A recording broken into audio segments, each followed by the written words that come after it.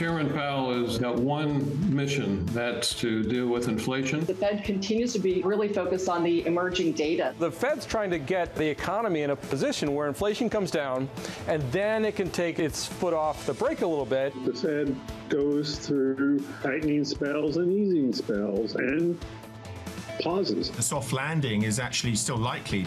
This is Bloomberg Surveillance with Tom Keene, Jonathan Ferro, and Lisa Abramowicz.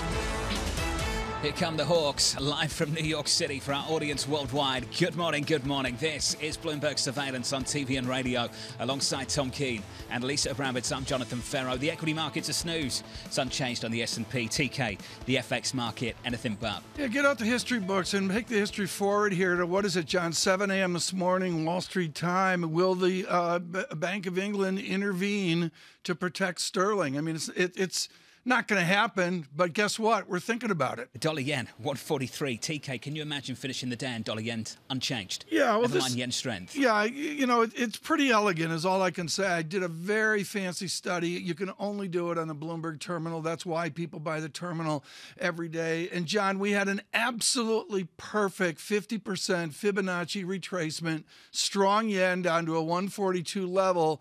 And now what? And the now what in every case is this will fade away over time into a non-event for the Bank of Japan. You can talk, you can nibble. Lisa, at the end of the day, you've got to talk about the underlying policy issues that got us here. How much money are they spending to really embrace this fiction of yield curve control? I mean, I'm going to throw this out there, but they came out overnight. It's reality, though. I mean, they came out overnight. They reiterated their yield curve control. They've been buying bonds at an incredible pace. I think they bought more than 2 trillion yen worth of bonds to keep that cap.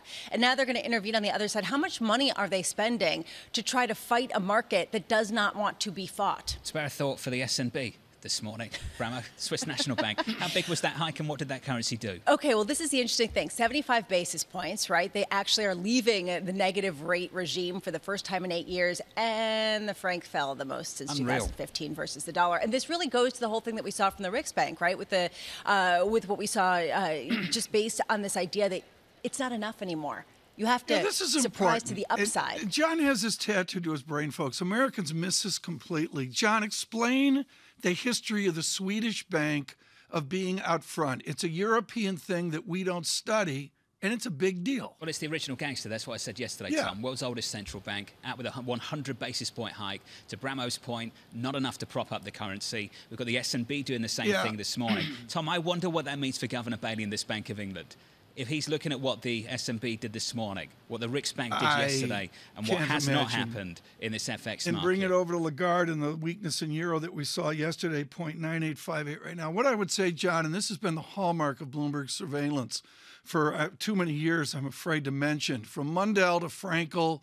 We never spoke to Rudy Dornbush, who died so tragically and early, his iconic paper of 1980. This stuff matters to all of our listeners, all of our viewers. FX matters, and we're going to lead on it. Chairman Powell causing some problems. Futures down 0.1% on the S&P 500. On the Nasdaq, we're down about 0.25%. In the bond market, yields shaping up as follows. Higher by a basis point, 354 on a 10-year. The 2-year gets our attention in the last 24 hours. To be honest with you, it's had our attention for the last couple of weeks. 4.1% on a 2-year yield. Lisa, higher by 5 basis points today. So now it's over to the Bank of England, it's over to the rest of the world, and it seems like, based on what we saw overnight from the Swiss National Bank, it is going to be hard to surprise in a hawkish direction after yesterday's proclamations from the Federal Reserve. I would argue it was not the 75 basis point rate hike. It was the change in the projections, the change in the outlook. And at 7 a.m., the Bank of England has a very difficult situation. They're probably going to raise rates for the 7th consecutive time. The expectation was for maybe 50 basis points, but right now the market seems to be thinking that there's going to be some sort of outsized surprise because of that British pound and the incredible weakness that we have continued to see. This is between a rock and a hard place for Governor Bailey. They have one of the most difficult jobs. He has been out front with being honest. How low are some of the projections for the economy in the years ahead? At 8:30 a.m., U.S. initial jobless claims. I actually think this is going to take on more and more importance, especially after what we heard from Fed Chair Jay Powell yesterday. They want to see the unemployment rate go up. And I go back to what Neil Dutta said. that the faster the unemployment rate goes up in a perverse way, the better for risk assets, because it will mean that the Fed can back away from some of their aggressive rate hiking cycles. So far, we have not seen that. We've seen the unemployment claims really fall off. They've actually not gone up, and the unemployment rate is still historically low at 3.7%. And aftermarket, John, I would say that this is actually becoming more and more important as well. The earnings, especially from some of the bellwether companies, FedEx and Costco reporting after the bell. And FedEx came out with that report earlier in the past couple of weeks, warning about some of the fast-moving macroeconomic backdrop that caused them to revise downward their estimates. All right, let's see what they put out there now. Costco similarly, especially with the margin story and with the respect of who is coming to their stores. Are we seeing more wealthier individuals going to more classically cost-cutting companies? That's what we saw with Walmart. Are we going to see that with Costco as well? Lisa, thank you. A few things to watch through today and into the close as well. George Concava's joining us now, the head of US macro strategy at MUFG. George, let's reflect on Chairman Powell in that news conference. Do we now believe that recession is the price this Fed is willing to pay to get inflation back to 2%? I mean, at a minimum, look, we're dealing with an uphill battle here with what's going on with the dollar globally, what's going on with U.S. interest rates. And I think, we have not seen enough, financial conditions tightenings to the Fed's liking. We got a decent amount post the meeting with the move in the S&P.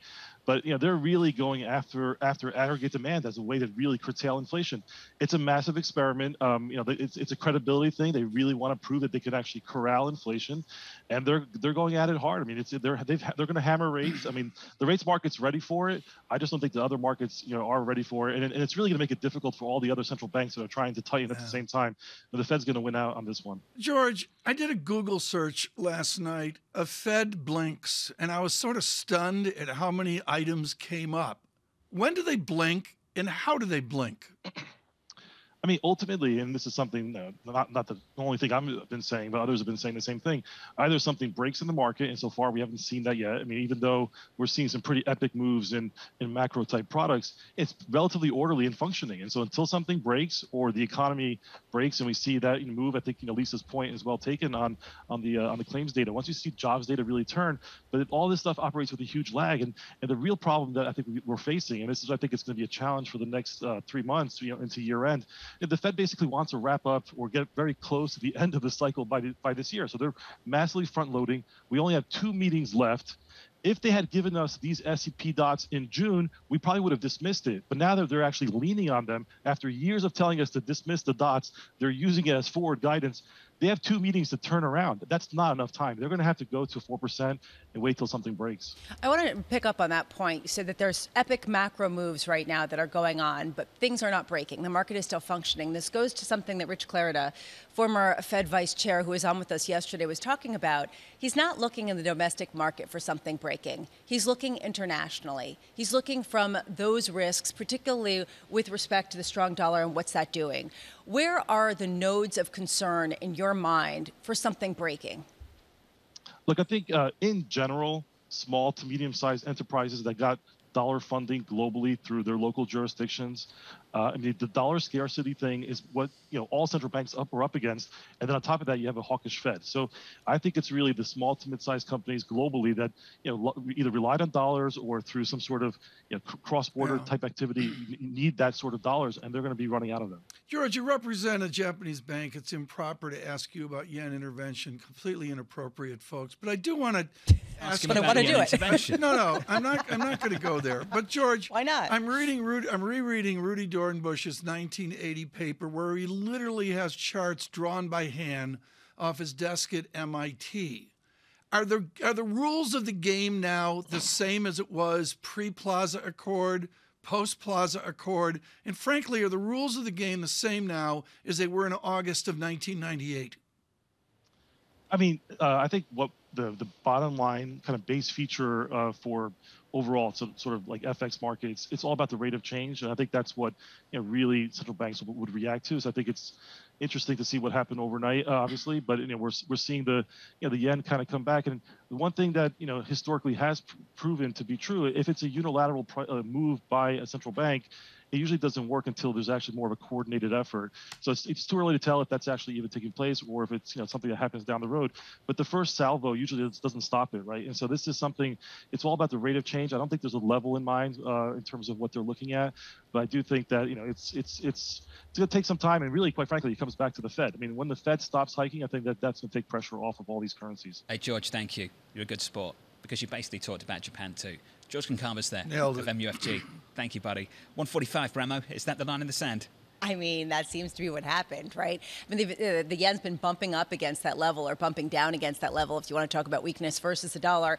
And then they crossed it, and all of a sudden, we heard Japanese authorities come in and say that they had intervened. So you do wonder if that's now the cap, 145. And 143 right now, negative 0.7% on that currency pair. One of the best takes I've seen out there in the last 12 hours or so came from Ed Bradford on Twitter. The Fed has become so enamored of forward guidance that their projections are no longer what they think, but what they think they need to signal.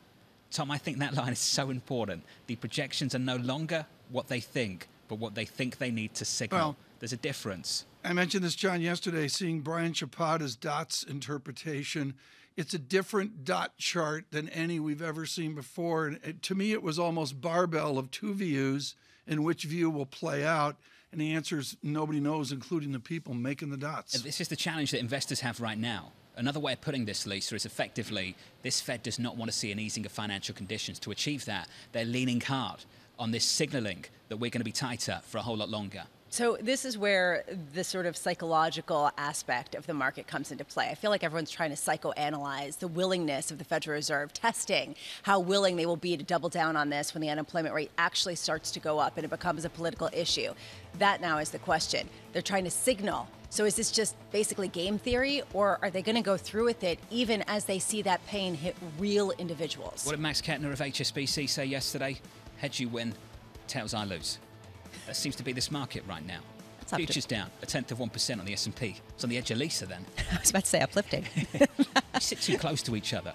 Yields up a basis point, a 10-year, 353.99. From New York, this is Bloomberg. Keeping you up to date with news from around the world with the first word, I'm Lisa Mateo. In Japan, the yen is stronger today after the country intervened in the foreign exchange market for the first time since 1998. The currency had weakened to 145 per dollar following the Bank of Japan's decision to maintain ultra-low interest rates. The yen has fallen about 20% this year. Fed Chair Jerome Powell gave his clearest signal yet that the central bank will tolerate a recession if it can regain control of inflation. Policymakers raised interest rates by 75 basis points for the third time in a row. They also forecast that rates could be raised another 1.25 percentage points by the end of the year. 2 American military veterans fighting for Ukraine were among those released as part of a prisoner exchange brokered by Saudi Arabia and Turkey. The 2 were captured in June. 8 other foreign nationals were released, along with more than 200 Ukrainians. Ukraine freed a pro-Kremlin Ukrainian politician and 55 Russian soldiers. President Biden and new British Prime Minister Liz Truss have pledged to work together to support Ukraine. The two held their first in-person meeting on the sidelines of the United Nations General Assembly. The two leaders said they would also discuss unresolved issues relating to post-Brexit trade and the Irish border. And Credit Suisse reportedly has drawn up plans to split its investment bank in 3. That's according to the Financial Times. The Times says the latest proposals call for an advisory business, a so-called bad bank to hold high-risk assets that will be wound down, and the rest of the business. Credit Suisse is trying to turn itself around after losses and scandals. Global news 24 hours a day on air and on Bloomberg Quick Take, powered by more than 2,700 journalists and analysts. I'm Lisa Mateo. This is Bloomberg.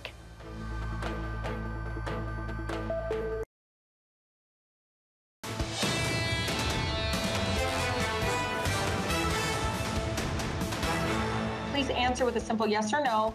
Does your bank have a policy against funding new oil and gas products? Mr. Diamond. Absolutely not, and that would be the road to hell for America. Yeah, that's fine. That's fine. Sir, you know what? Everybody that got relief from student loans has a bank account with your bank should probably take out their account and close their account. I'm not sure that was the answer she was hoping for. there, Lisa, in those hearings just yesterday. That was gold. She was like, no, I'm not going to do that. Then she was like, everyone take their money out. But, you know, I get it. That's what this is all about, right? You've got all the bank CEOs lined up. Only Jamie Dimon was the one who was willing to provide that answer. Yeah, John, that's Tom, true. Just you tried nailed to finesse, it. You nailed. This is really important. This is really important. He's the only one who steps up when it matters. Shonali Bassett joins us now, Bloomberg Wall Street correspondent. Shonali, what did you make of that exchange yesterday? Remember, Jamie Dimon was the first one this year to step up and say the U.S. needed a Marshall Plan for energy security. So this is about energy security. It's also about inflation worries. But remember, this is one of several sparring moments that he had with lawmakers about energy policy. He said the U.S. is really not getting this right. Other lawmakers, of course, took different stances on this. You had Kentucky's Andy Barr really urging the bank executives here to take a measured approach, not just to oil and gas, but to coal companies in particular. And the point that he made to Florida's Bill Posey was this, that investing in oil and gas can be good overall. He's made that point a couple of times before. What he's really worried about here is many countries moving to coal instead. So it's a complicated issue, obviously, different ideas across state lines. But remember, he's nowhere near the only one. When you look at JP Morgan's investors, they've taken a very similar approach, and lawmakers are split. I sat on a stood, I should say. I've sat on a sidewalk in Davos, but this time I was standing on a sidewalk in Davos, and we had a raging debate about what big bankers should do to show what they do socially. And a very famous American banker said to me, American bankers have absolutely failed to sell what they do for the American public every day. From where you sit, have they failed? It's a complicated one because from where they're sitting as well. Remember, there are different issues for different folks here. Rashida Tlaib, what she's worried about is not just emissions. She's worried. Oh, stop. She's worried about getting reelected. And what she has been focusing on is the health of her communities, whereas Andy Barr is focusing on the jobs, the coal jobs in his communities. So, you know, if lawmakers can't get on the same page and guide the banks on where to go, it's very difficult for the banks and the investors to follow the rules. John, remember when we talked to Brian Moynihan in Davos and we just said, we're not going to do Econ 101.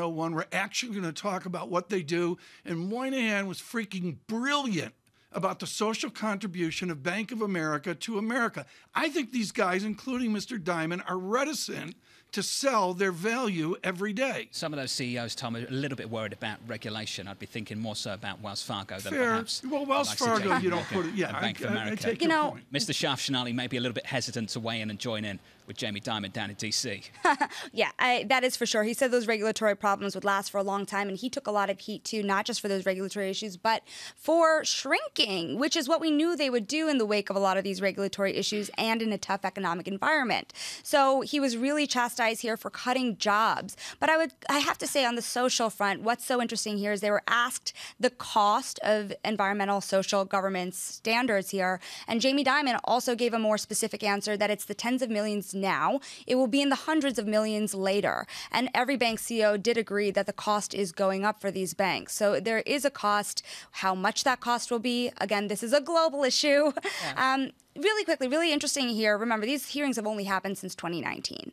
So there have been changes since these hearings have happened, but these committees may start to turn over quite a bit in the wake of the midterms. So some of the rhetoric that you're seeing today may be very different in just 6 months from now. Well, Shonali, one thing that these big banks could do for the average person is raise the interest rate on deposits. You know, perhaps they can't do this, but why have they not? And this was a heated debate last night over the dinner table. Why are you still earning zero on deposits if you see the two-year yield at 4.1%?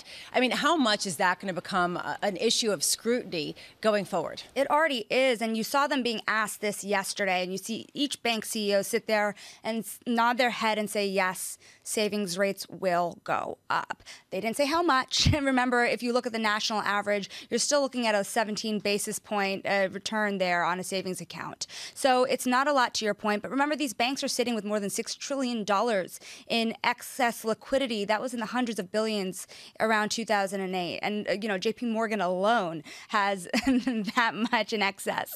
So they have saved a lot of money. They're having this dual problem of having a lot of savings and having trouble lending into a tough environment. But to your point, that is the critical question here. The lawmakers were very angry that rates were going up and the banks were not passing it on. We're so excited for an extra 10 basis points before the end of the year. Shonali, thank you. Shonali Bassett. Just unreal. Lisa, an extra 10 basis points anyway. We'll save that rant. There is a new scapegoat down in D.C. It's not the bank CEOs. It's Chairman Powell of the Federal Reserve.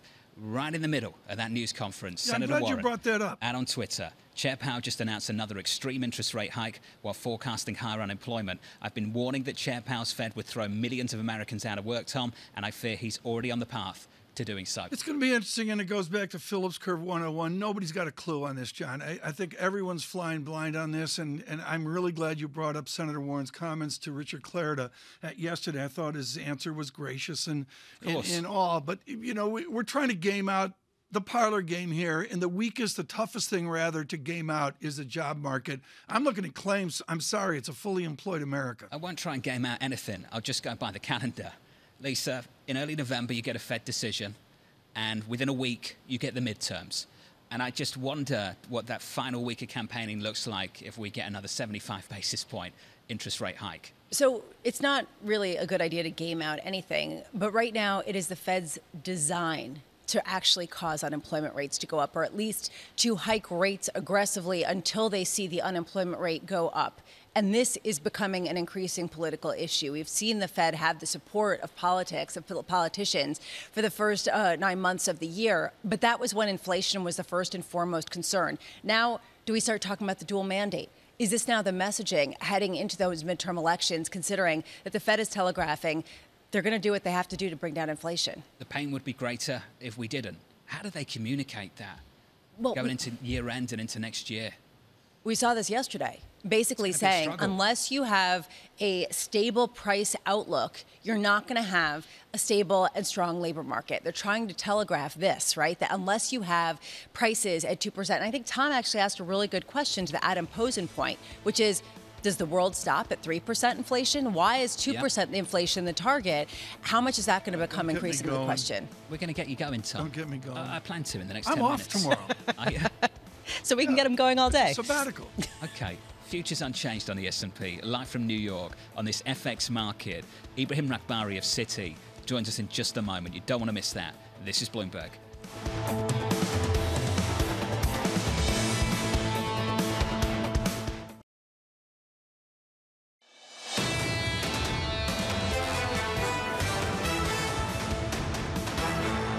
Equities just about positive. Live from New York, this is Bloomberg. We're up 0.1% on the S&P 500 after closing yesterday lower by 1.71%. Equities unchanged on the NASDAQ. The moves in the bond market just absolutely phenomenal. 12 months ago in the 20s, something like 21, 22 basis points on a 2-year, 4.1%.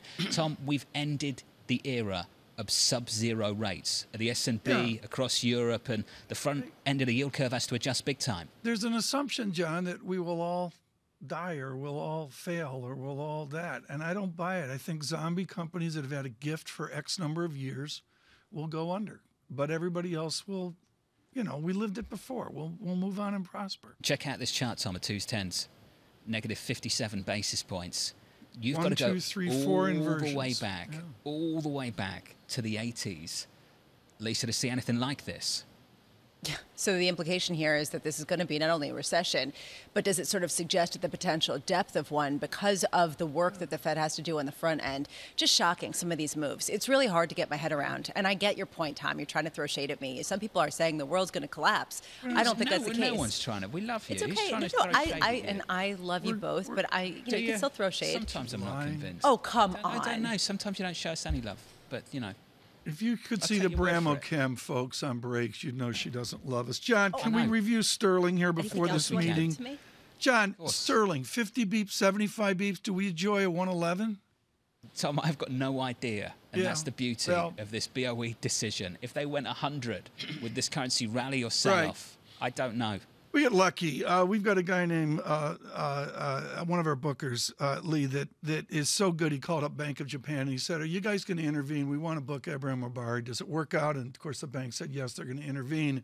And so we are gifted this morning with Ibrahim Rabari. He's global head of foreign exchange analysis at Citi. And Ibrahim, to great respect for all of you that do this day in and day out. I want to start with the monumental Rudiger Dornbusch at MIT in 1980. You and I have read the paper 5 times. Rudy Dornbusch invented it. A simple sentence.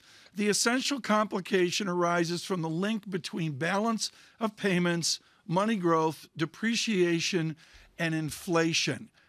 Are we in a currency war, Mr. Robari?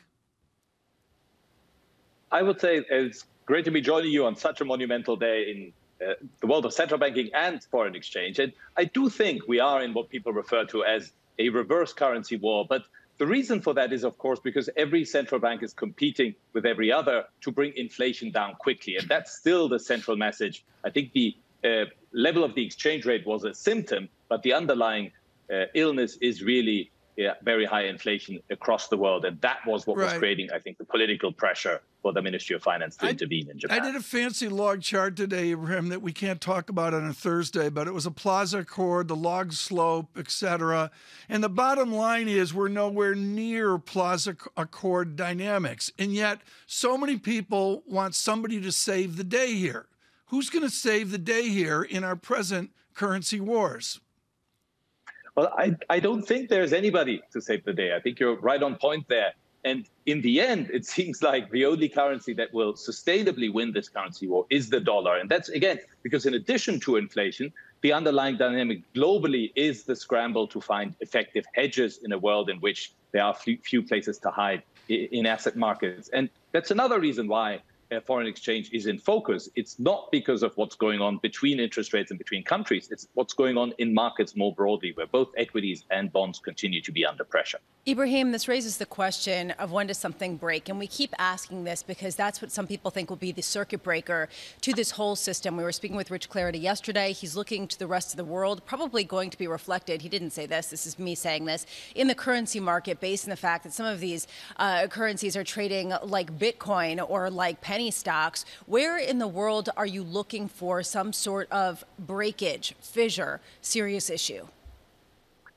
Well, the places to look are relatively well known. They tend to be in bank funding markets, and they, for the most part, still look very orderly. And that speaks to the lack of urgent concern around the world, and therefore the lack of a prospect for concerted intervention by the world's authorities to intervene. But it is the bank funding markets that would be the primary focus. In foreign exchange markets, the Ministry of Finance noted that there was some evidence of speculation. We don't think that there are particularly disorderly movements, even though liquidity has come down relative to normal times, but we simply aren't in normal times. We are drifting towards global recession, and we are in global bear markets. So, Ibrahim, when we're talking about drifting towards certain levels, they're not disorderly. It brings me to the yen. We're talking about the potential for there to be some sort of cap at 145. Is that basically what the authorities over in Japan said overnight? So I think they were signaling, and certainly there was some advance warning, and now we saw the actual intervention around 145. But I don't think we are speaking of a line in the sand, and that again speaks to the lack of control over those foreign exchange rate movements. We know historically for foreign exchange intervention to be effective, we need some combination of monetary policy to align with the FX moves and or concerted, that is, multilateral foreign exchange intervention. We don't see that coming. Therefore, we think we will probably see dollar yen above 145, and maybe 150 could end up being a more relevant level over time. Mr. Robari, let me go all Stanley Fischer on you here. I just looked at Indian rupee, and I did a standard deviation study, and it's a 6 standard deviation pop from a -3 standard deviations, and this morning up to +3 standard deviations. Is the IMF ready for this? Do you have a confidence International Monetary Fund can pick 4, 5, 6 troubled entities and help? So we are concerned, and we do think that we have these timely bank fund meetings in 2 weeks' time, where I think these discussions will be elevated. We do think that it's quite likely that they'll be quite busy in the years to come, as that combination of slowing growth and ever-tightening financial conditions probably will create quite a lot of pressure on countries that have seen, in particular, dollar-denominated debt rise quite sharply over the last decade, and those tend to be in the emerging markets. I look, Ibrahim, at the moment, and let's bring it back to the majors and help us with the Bank of England. John, help me here. 23 minutes? 24 minutes. 24 minutes. Sure. Yeah, okay, we'll go with 23 minutes. Ibrahim Abari, how does sterling move off what we're going to see from the governor this morning? Mr. Ferro, I'm asking for a friend.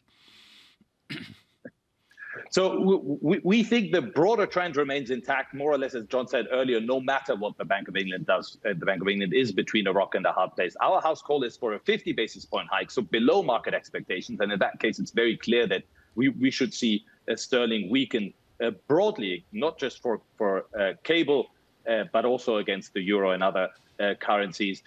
Should they hike by 75 basis points, we may see a knee-jerk positive reaction. But over the past year, whenever we saw a slight hawkish intervention by the Bank of England, that was an extremely short-lived blip. So we don't think it would be a trend changer. We still think cable will fall below 110 in the months to come. And even against currencies like the euro, we think that sterling will probably continue to weaken. So, Ibrahim, right now everyone wants a stronger currency. Before they wanted a weaker one. Let's reflect on the previous currency war, the reverse of this one.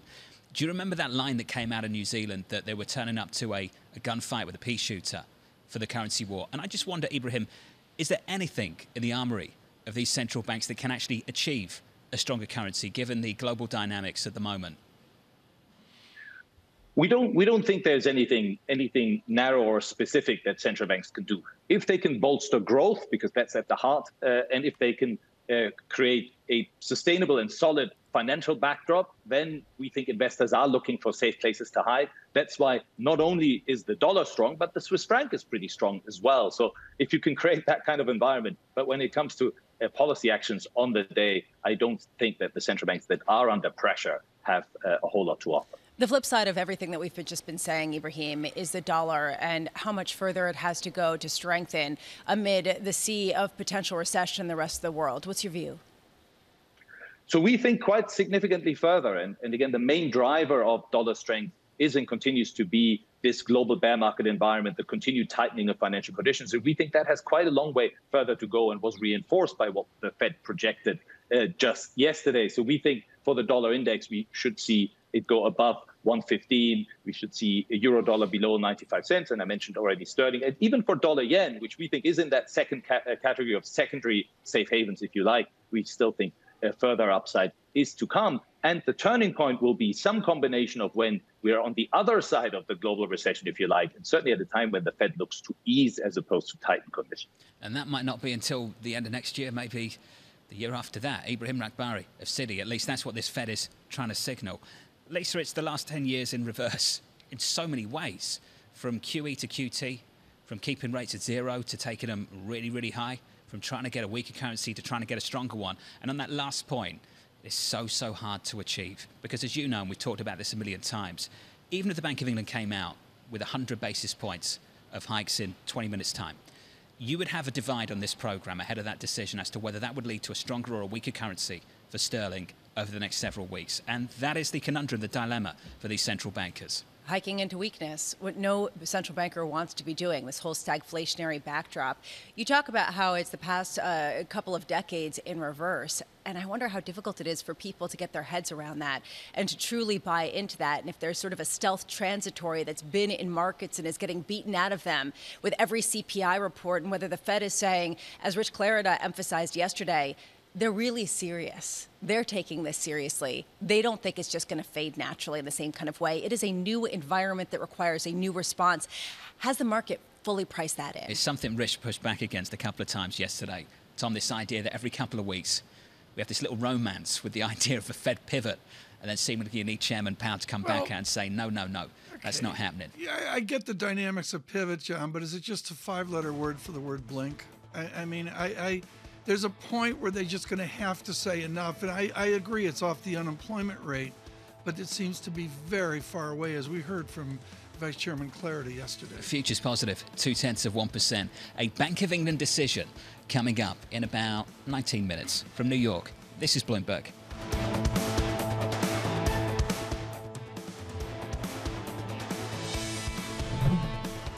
Keeping you up to date with news from around the world with the first word, I'm Lisa Mateo. For the first time since 1998, Japan has intervened to prop up the yen. That followed the Bank of Japan's decision earlier in the day to stick with its ultra-low interest rates. The yen had fallen about 20% against the dollar this year. The Bank of England set to raise interest rates to clamp down on inflation. Economists are forecasting a 0.5 percentage point increase in the benchmark lending rate. Still, investors see a strong chance of a 3/4 point hike. Bloomberg's learned that Ukraine has seized dozens of tanks left by Russian forces fleeing the battlefield. And that adds crucial weaponry at a time Ukraine needs it. One person familiar with the matter says around 200 tanks were captured, but there's no word on how many of those vehicles were damaged or destroyed. A victory for the federal prosecutors in the case of the documents taken from Donald Trump's Florida estate. A federal appeals court says the Justice Department can use about 100 documents with classified markings in their criminal investigation. The judges paused a ruling by a lower court judge that barred the use of those documents while a special master reviews the papers that were seized. Meta Platforms has been sued for skirting Apple privacy rules. In a proposed class action lawsuit filed in San Francisco federal court, 2 Facebook users claim the company built a secret workaround to Apple's 2021 privacy rules and violated state and federal laws limiting unauthorized collection of personal data.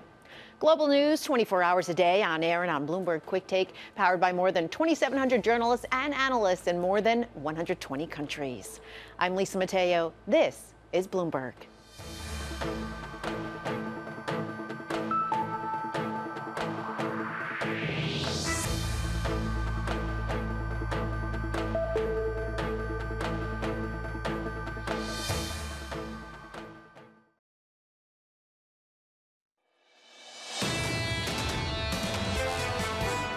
We have got to get inflation behind us. I wish there were a painless way to do that. There isn't. We've just moved, I think, probably into the very lowest level of what might be restrictive. And certainly in my view and in the view of the committee, there's a ways to go. Well, that's about as hawkish as it gets. Chairman Powell there, the Federal Reserve Chair, Lisa, basically telling you that, yes, we've done a lot in the last 6 months, but there's more to come. And one of the biggest... Yeah, and apologies there, but one of the biggest issues there for me is this idea that suddenly he's saying it seems very likely that we're going to get a recession. Below trend growth, is that code for recession, do you think? Do you think they like to lean on that phrase instead of just saying perhaps negative and pretty dreadful? I mean, that seems to be the politically correct way to do it, but they seem to basically do away with a lot of the soft landing kinds of discussions. The language has changed, Tom, in the last 6 months. That's for sure. The language has changed in a big way. Yeah, it has. I mean, the whole thing has changed. And yesterday I thought was absolutely fascinating. I think, John, we're so caught up in producing it and all that, we didn't even have time to realize the originality of what we heard yesterday. I like your idea, John, that he basically repeated Jackson Hole because his optionality's gone. He's on a path. Let's go. There was a moment at the start of that. I think he was responding to a question from Judith Smolik of the New York Times, where he basically said, have a look at my Jackson Hole speech. Just in case you misunderstood what I'm about to say, have a look at my Jackson Hole speech. He's probably going to lean on that for the rest of this year, Tom. Well, you know, she asked rude questions. I don't know where she learned that. I mean, probably from you at some point here at Bloomberg. I have no over clue. the years. Right now, we're looking at yen. Of course, 142.52 gives it back a little bit off the intervention moment. Right now, we'll brief on this with John Ferro asking smarter questions than me. With Jennifer McCune. She's global head of economics at Capital Economics, former Bank of England economist. Jennifer, I was in London. The part of London I was in was boom, boom, boom, and I know that's not the United Kingdom. I did walk up High Road to go up and see Tottenham play a football game, a soccer game, and it was a little bit of a different England. Just to start the basic conversation, because John's better at this than me, how flat on its back right now economically is the United Kingdom? It does look like the UK economy is in a recession, has recently entered a recession, and it certainly feels, particularly difficult on the street because these problems are really falling very much on households, whereas some businesses, some energy companies may be benefiting from high energy prices for households. This is just a pretty awful situation, inflation rates that we've not seen for decades. Do you think the fiscal decisions that are going to be made in the next 24 hours complicate the Bank of England decision that will be made in the next 10 minutes? Yeah, absolutely. I think in some ways, they make things a little bit easier for the Bank of England, setting this price cap, which has already been announced, lowers the peak in inflation from what would have been about 14.5% to more like 10.5%. So that's a bit better from the Bank of England's perspective. But of course, what it's going to be concerned about is the medium and longer term inflation implications of the boost to demand that the Prime Minister Liz Truss is offering, not only from the energy measures that we know about already, but from the tax cuts that we think are to come. Just to build on that, Jennifer, how concerned are you about the independence of the Bank of England if they have to go into sort of political rhetoric saying right now the policies are such, I mean, they're not going to say this, but for all intents and purposes, especially with the projections, that gets extrapolated out and then used against them. How concerned are you about that? Yeah. Right now, I'm not particularly concerned. I think the Bank of England guards its independence very, very closely. I think it's likely to respond to this fiscal stimulus with more monetary tightening than it would otherwise have gone through with. We're now expecting a peak in policy rates of 4% next year. So I think the bank's going to do what it can to quash sort of the demand-related price pressures that are stemming from this. But I'm slightly concerned about talk of giving the bank a new mandate or reconsidering its mandate, and if that did stem through to some kind of government intervention in Bank of England policy, then that would be a really worrying development. Jennifer, a lot of discussion post-Fed yesterday was about what the circuit breaker was for them to pause some of the rate hikes or even reverse them. And it really came down to the unemployment rate in addition to the inflation pace coming down well within that 2% target. Do we have a sense of whether it's the same for the Bank of England? Yeah, I mean, I think it's similar for all central banks, really. And for the Bank of England, there are lots of similarities to the US. The tightness of the labour market is a real issue. We've had a lot of people leave the labour market on long-term sick, which has made things very tight and has led to some significant labour shortages. So we need to see how that progresses, whether those people come back, whether wage pressures start to fall off, whether headline inflation comes down as sharply as we're hoping it will next year, and of course, what happens to gas prices. What level does it begin to unravel for sterling? It's an unfair question to you. I get that. It's an FX strategist question. But do you have in your head where sterling reaches a stress point? Can you give me a statistic to 4 digits? No. I don't have a particular number in mind, but absolutely we're looking, but the government's really taking a gamble here that the policies that it's implementing are going to do something to boost growth, start to make the UK economy look a lot better, and maybe give some support to the currency at the same time. But the real risk is that there are just serious concerns about fiscal sustainability, about just how this is all going to be paid for, whether the government's serious about its fiscal targets. Well, John, you mentioned Martin Wolf of the FT on this. Oh, brutal in the FT, and many other people have been as well. Just raise a question, Jennifer. The willingness to do QT, to reverse the balance sheet at the Bank of England, how complicated that's going to be? Yeah, that's complicated. We're looking for confirmation of that policy today. I think it will go through with its plans for a very gradual reduction, but it's going to need to stand ready to abandon those plans if they cause real stress in the gilt market at a time when the government's presumably going to be issuing a lot of debt as well. This is a tough moment for the UK. Jennifer, thank you. Jennifer McKeown there of Capital Economics. Yes, great. Gilt 12 months ago, sub 1%, right now about 330 on a 10-year. We talked a lot about how policy used to complement one another, fiscal and monetary, through the pandemic. Totally in conflict now. In the next 24 hours, Tom, we're going to see a big fiscal package announced potentially from this government. And at the same time, you're going to see QT potentially from the Bank of England.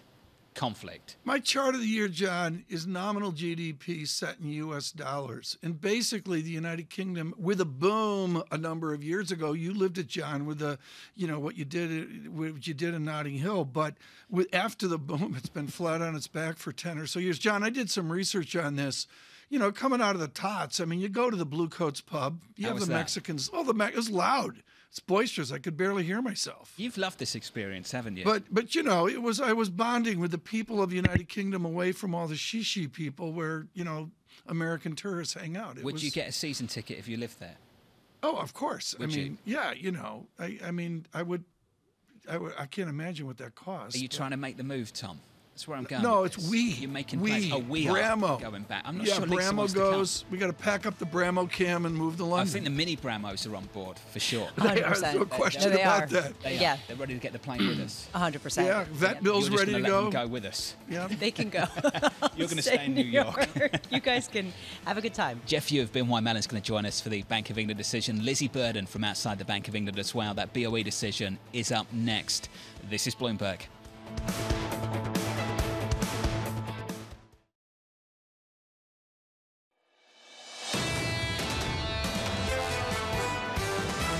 Chairman Powell has got one mission, that's to deal with inflation. The Fed continues to be really focused on the emerging data. The Fed's trying to get the economy in a position where inflation comes down, and then it can take its foot off the brake a little bit. The Fed goes through tightening spells and easing spells and pauses. The soft landing is actually still likely.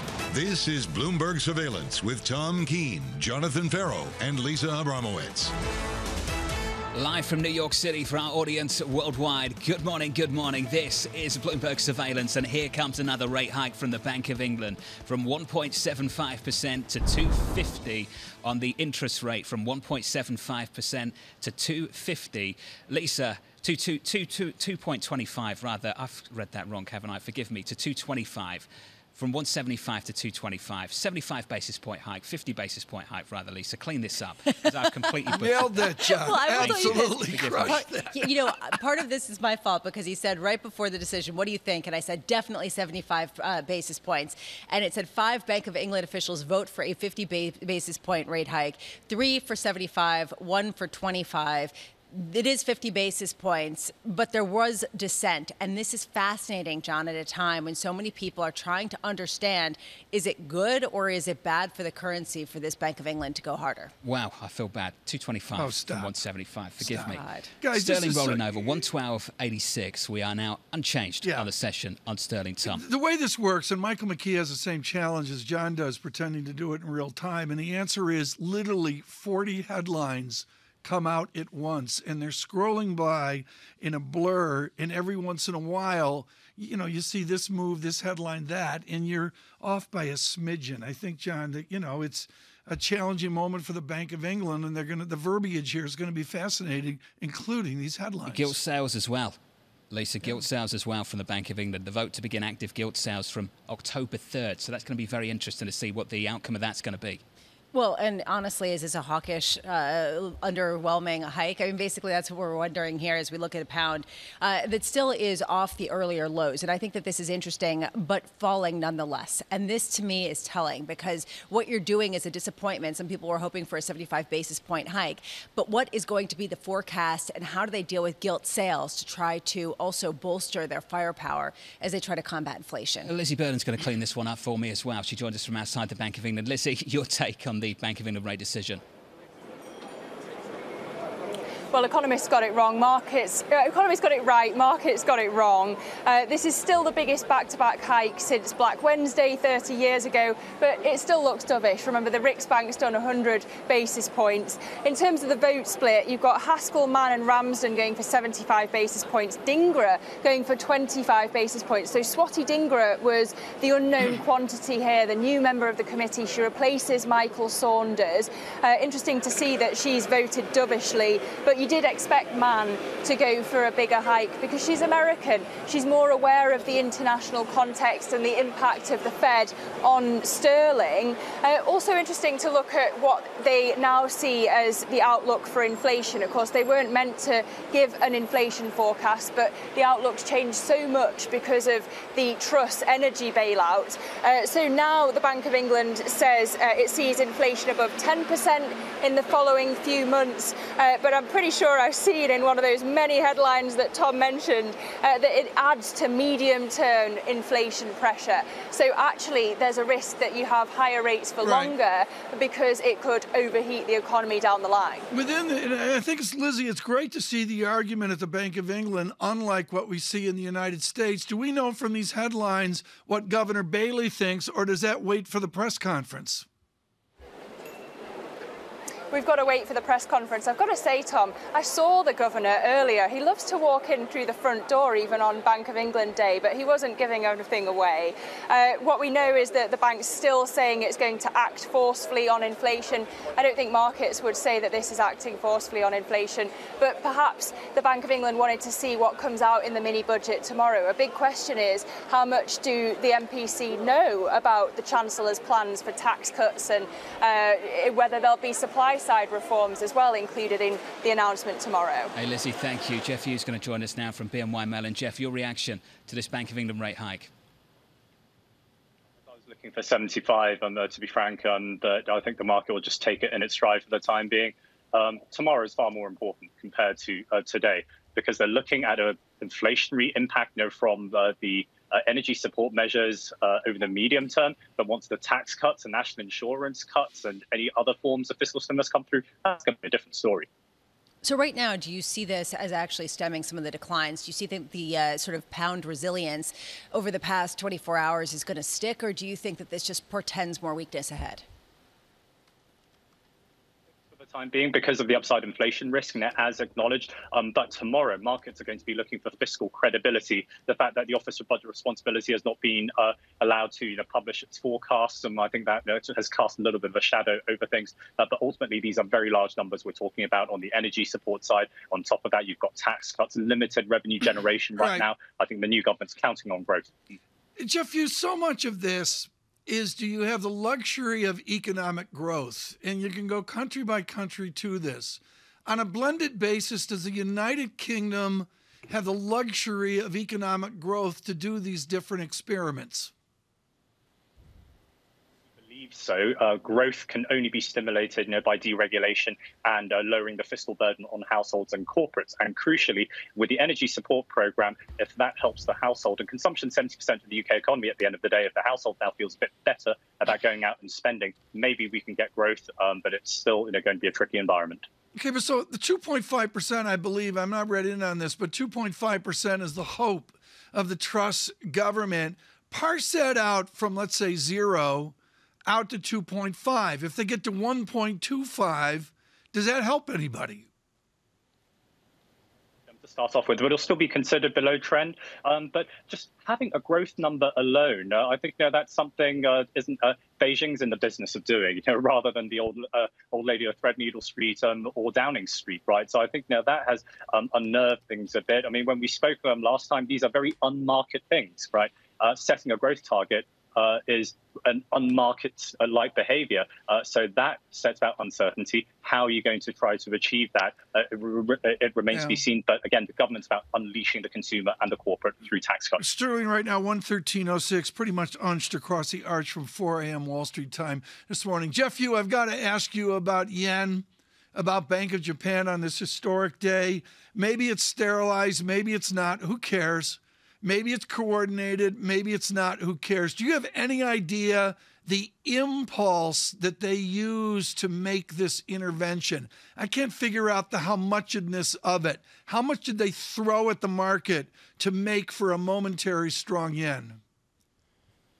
They acted boldly. Bold was the key word, from the Ministry of Finance. $117 billion equivalent in November 2011, right? But that was buying dollars, trying to weaken the yen. This is the other way around, right? So it's asymmetric. I think we're talking, mid-double digits, something like that, to send a statement. To do it consistently, that's going to be interesting, but they're not going to be alone here. I don't believe it's coordinated, but now they've opened the floodgates. The rest of Asia is going to follow. China's controlling things already. I'm sure Bank of Korea and also authorities in Thailand, Taiwan, for example, they'll all be looking at this. Maybe the SMB can start to think about liquidating some of its dollar assets. That's nearly 40% of their book is in dollars. So will this signal a turn in the dollar led by central banks? I think that's going to be a new theme for markets coming through. But this kind of rearranges things a little bit. I mean, I was asking this earlier. How much money are Japanese authorities spending to preserve the fiction of yield curve control, to preserve something that really goes against markets that absolutely want to tear it away? How much can they continue to do this kind of thing? Do they have enough money, or is this going to become punitively costly? Question for Mr. Kuroda as well. I believe $9 billion equivalent was spent, this week to enforce YCC. it would be so much more efficient, if they let that go. Then we could see 135, 130 very, very quickly, and the Ministry of Finance will just push things along. But at this point, still the two things are pulling against each other. It's all about trying to make sure dollar yen perhaps doesn't go through 145, 150 kind of a range. Pushing it lower, that's going to be very, very expensive. So we'll see where the BOJ is over the next coming weeks or so. Hey, Jeff, thank you. Jeff Yu there of Bank of New York Mellon on the latest from the Bank of England and elsewhere. 225 on a Bank of England rate, 175 previously, 50 basis point rate hike. And your currency looks like this, 113 on sterling. Positive by about 1/3% at the moment, Tom. And the next event is a fiscal event for the UK. Yeah, as Jeff, you mentioned, this is a big deal tomorrow. John, what do you look for tomorrow? We could potentially, Tom, get tax cuts and more spending. And I want some more detail as well on the energy plan. Lisa, we've had some details, I'd say a little bit of clarity around the consumer portion of this energy relief. We need a little bit more, a whole lot more, in fact, for what's going to happen with businesses. It's kind of interesting that the Bank of England is saying that the energy price guarantee cuts inflation over 5 percentage points in 2023. And this goes to this push-pull of, okay, on one hand, it'll lower headline prices, but on the other, it'll allow people to start investing and spending that much more in other places.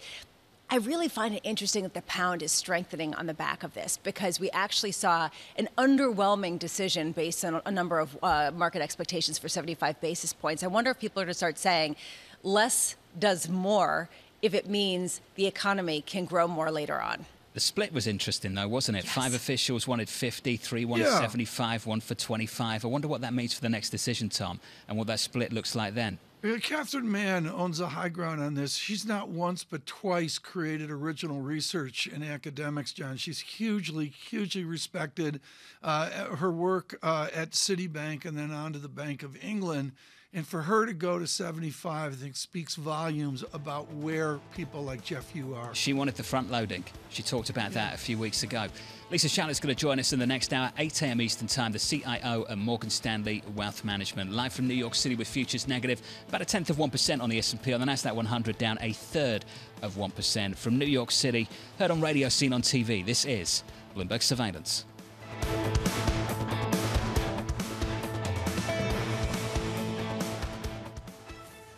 Keeping you up to date with the news from around the world with the first word, I'm Lisa Mateo. For the first time since 1998, Japan has intervened to prop up the yen. Now, that followed the Bank of Japan's earlier decision in the day to stick with its ultra-low interest rates. The yen had fallen about 20% against the dollar this year. 2 American military veterans fighting for Ukraine were among those released as part of a prisoner exchange brokered by Saudi Arabia and Turkey.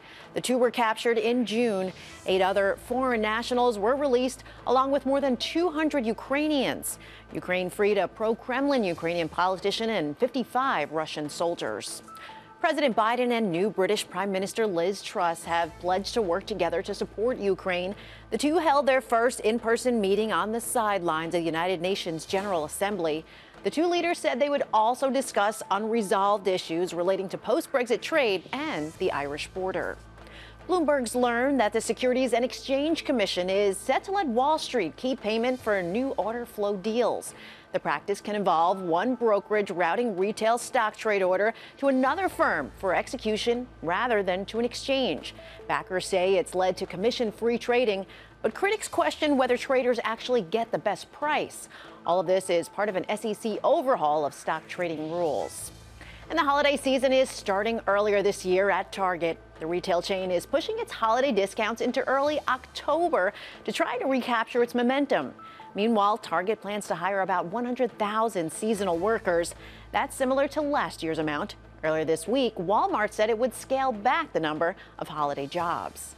Global news 24 hours a day on air and on Bloomberg Quick Take, powered by more than 2,700 journalists and analysts in more than 120 countries.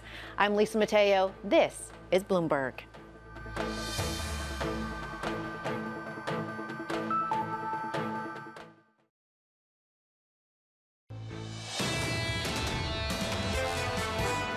Time will tell if it's enough, but I do think today is an important move in the direction. So there's a lot of talk they might do 100 today. In the end, they didn't. Right. But as you mentioned a moment ago, they essentially got the effect of that, and maybe in a more durable way by putting it into later rate hikes. Just absolutely fantastic to have the former Vice Chair of the Federal Reserve, Richard Clowder, alongside us as that decision from the Fed came out, and on the other side of the news conference as well, particularly when Chairman Powell wrapped things up much, much earlier than I thought he would. That He's was got a abrupt. habit in the last month of keeping things short, I think. The Jackson Hole speech was about, what, 8 minutes long, Tom? And then the news conference stopped 20 minutes early, something like that? They all improve. Everybody who gets into the bright public lights, they get better as they go along. But this guy's getting more savvy, I think, John. I think he's more taking charge of the moment. And, you and I were talking Tots football while he was ending the press conference. I had to spin the microphone around quickly so we could pick up. Lisa, almost on the same level as OPEC Plus and those kind of meetings. Just keep it short. It's pretty clear cut what you got to do. 15 minutes is all you need. That's all you need. To make decisions that shake the world. I mean, it makes it clear, right? And if you need any guidance, then just check the speech I just said, because nothing's changed. I thought, to be honest with you, at this point, because he struggled in news conferences just in terms of the interpretation of the markets sometimes, to see the NASDAQ up 3-4% off the back of a Fed decision, keep it tight, keep it focused, keep it short, and refer back to earlier material, which is essentially what he did, Tom. And they're data dependent. That's all there is to it, is Dr. Clarida mentioned as well. Right now, Dr. Fitzpatrick joins. Jack Fitzpatrick's in Washington. And Jack, I want to open it up to the time of the season. The leaves are changing in Central Park. The browning of the leaves is an American tradition. The election nears. And I've always had trouble with it's the economy stupid. I don't buy it for a minute. It's about crime if you're on one side of the fence. It's about a different theme if you're on the other side of the fence. Does inflation really, really matter in what we see November 8th?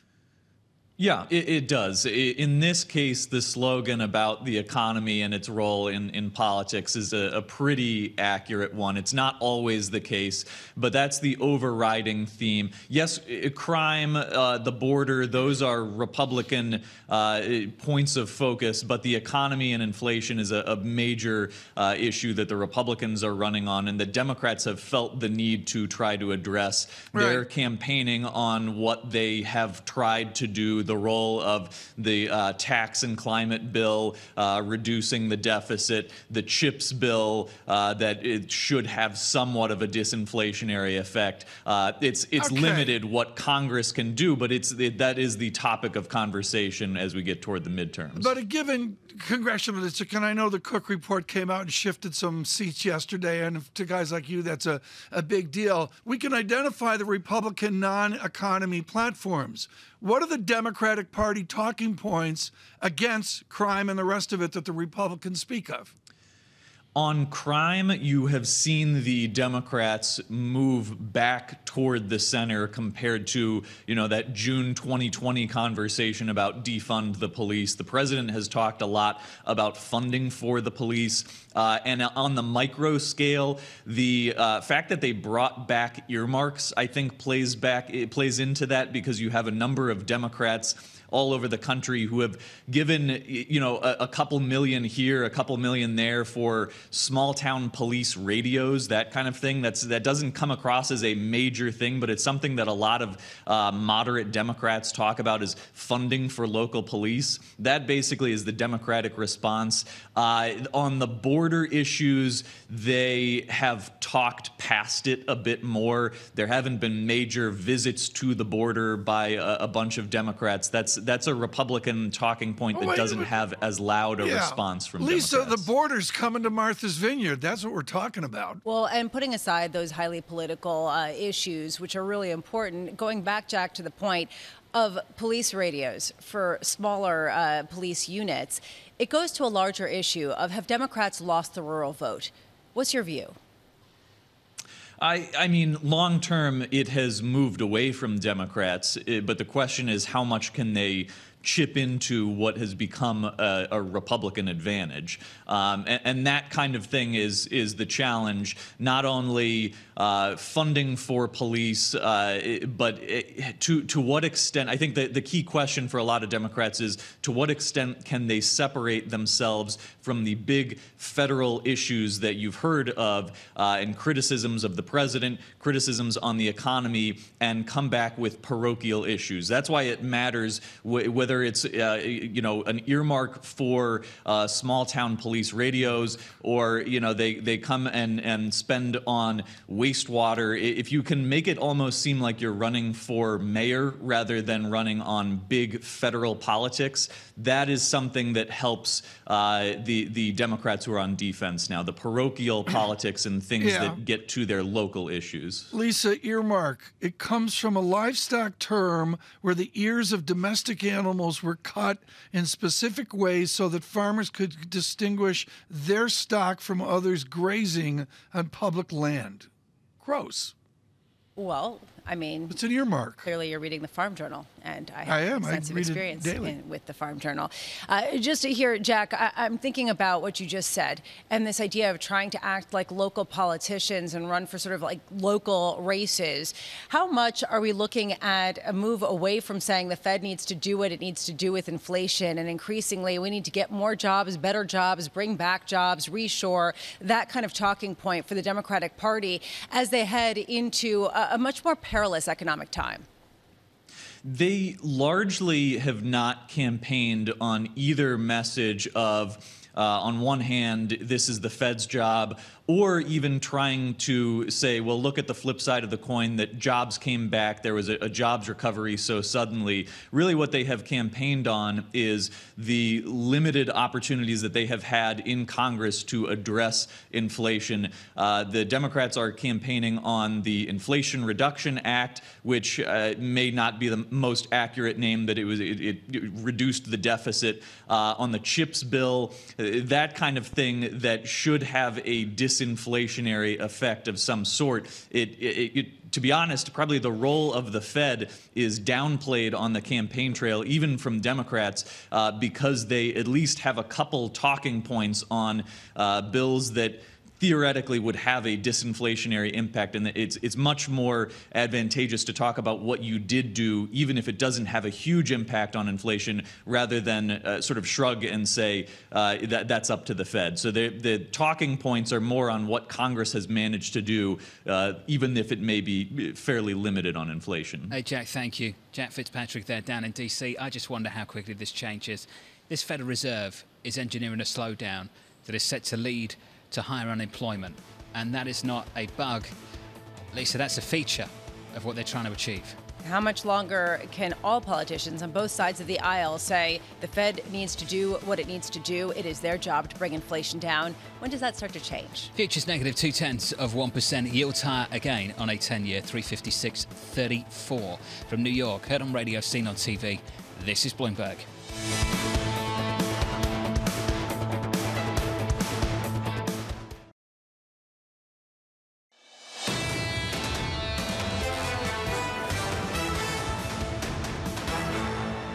Equities a bit lower, rolling over here, down 1/3% on the S&P. On the Nasdaq 100, down 5 or 0.6%. Soft and negative on the Russell. The small caps down 0.4% also.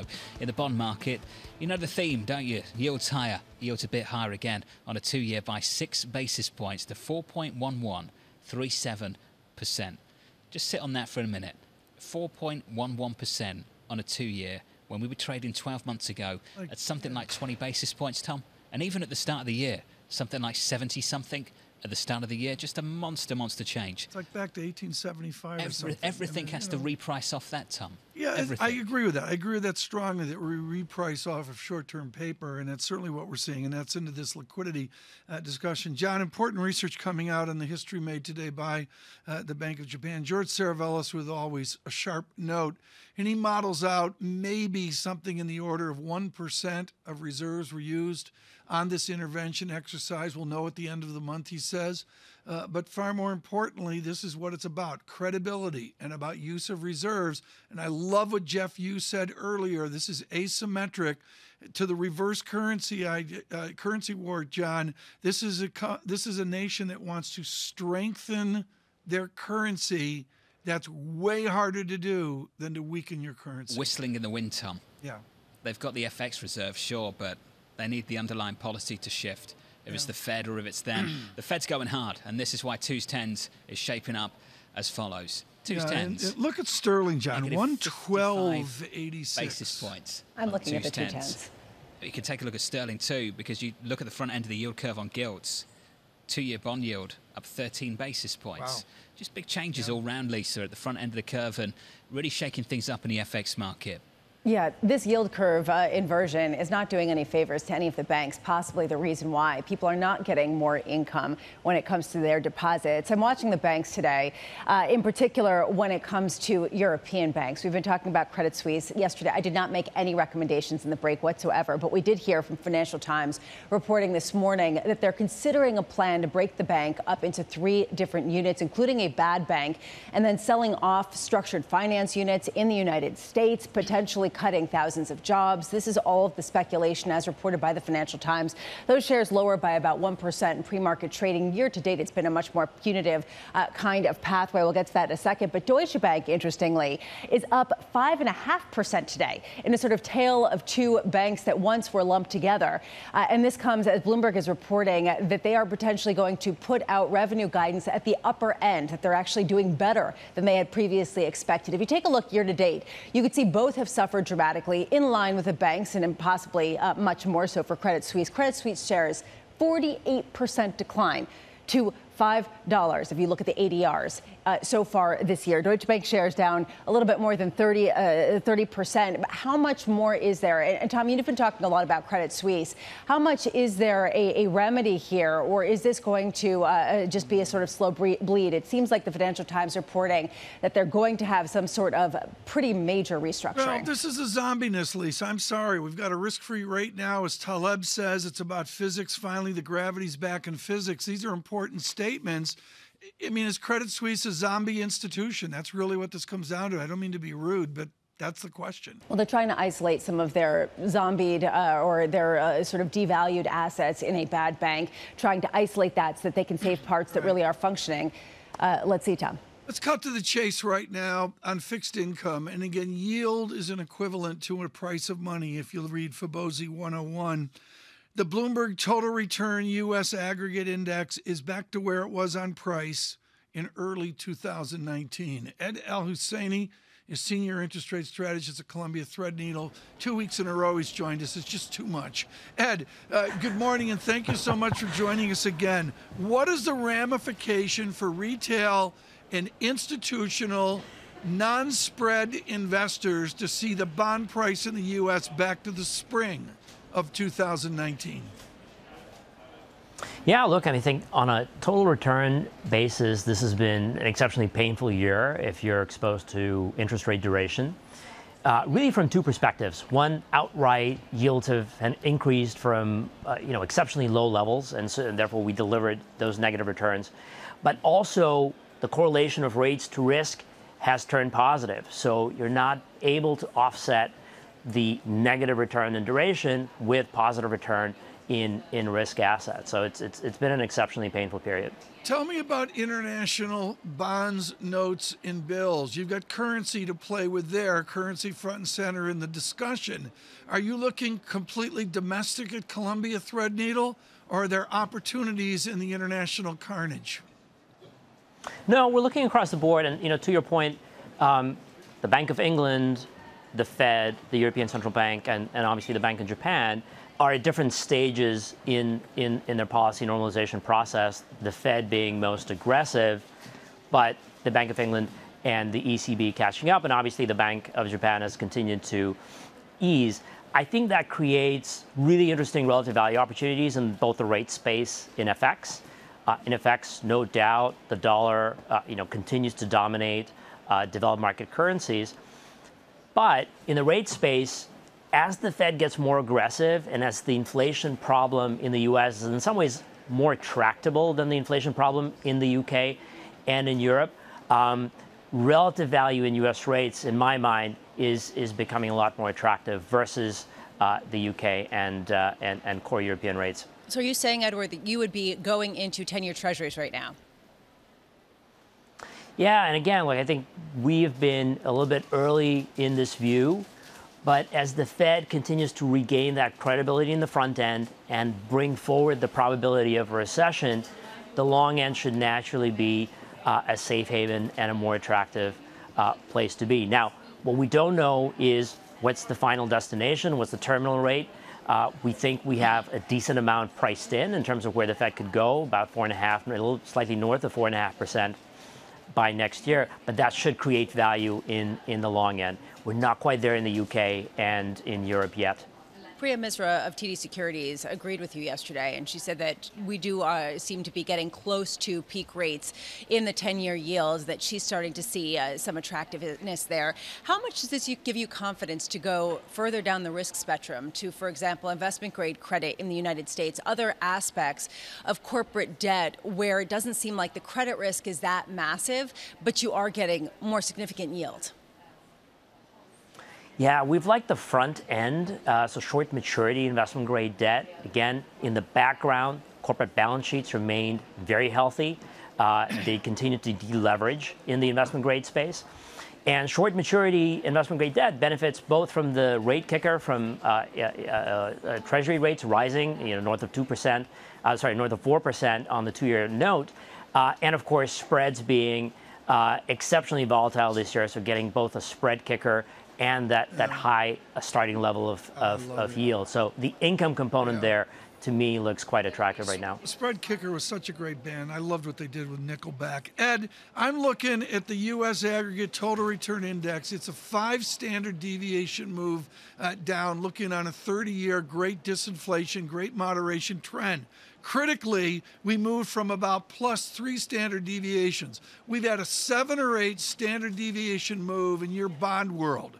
How do you make it back? In equities, you grow revenues, you make it back. How do you make back these losses in bonds? I think income is going to be the key component. We will claw back. This process will take some time, no doubt, given the drawdown this year. But the starting level of yield and therefore forward-looking income right now is looking pretty good. Again, look at real rates. 10-year real yields are north of 1%. Obviously, nominal rates are quite elevated as well. And so the expected income going forward is quite attractive. And I think that's going to be a much bigger component of total return from here than it was, say, several years ago. Ed, wonderful to get your thoughts today. Thanks for being with us. Ed Al-Husseini there of Columbia Threadneedle Investments. And I'm sorry we keep missing you in New York when we're in London. He's in London when we're in New York. Want to look at one currency pair. Back next week. Euro-Swissy. Euro-Swissy, Tom. This move, this is a 2 percentage point move. Right. Against the Swiss franc in the euro's favour after a 75 basis point hike from the Swiss National Bank. This is exactly what Jeff Yu was talking about. It's asymmetric. I just did a comparative standard deviation study. You can do this on the Bloomberg terminal, folks, in seconds. John, the move in weaker Swiss franc this morning on a standard deviation basis is more substantial than the attempt by the Bank of Japan to strengthen yen, and that's the asymmetry Jeff Yu was talking about. Is this what happens, Lisa, when you don't deliver a 100 basis point hike?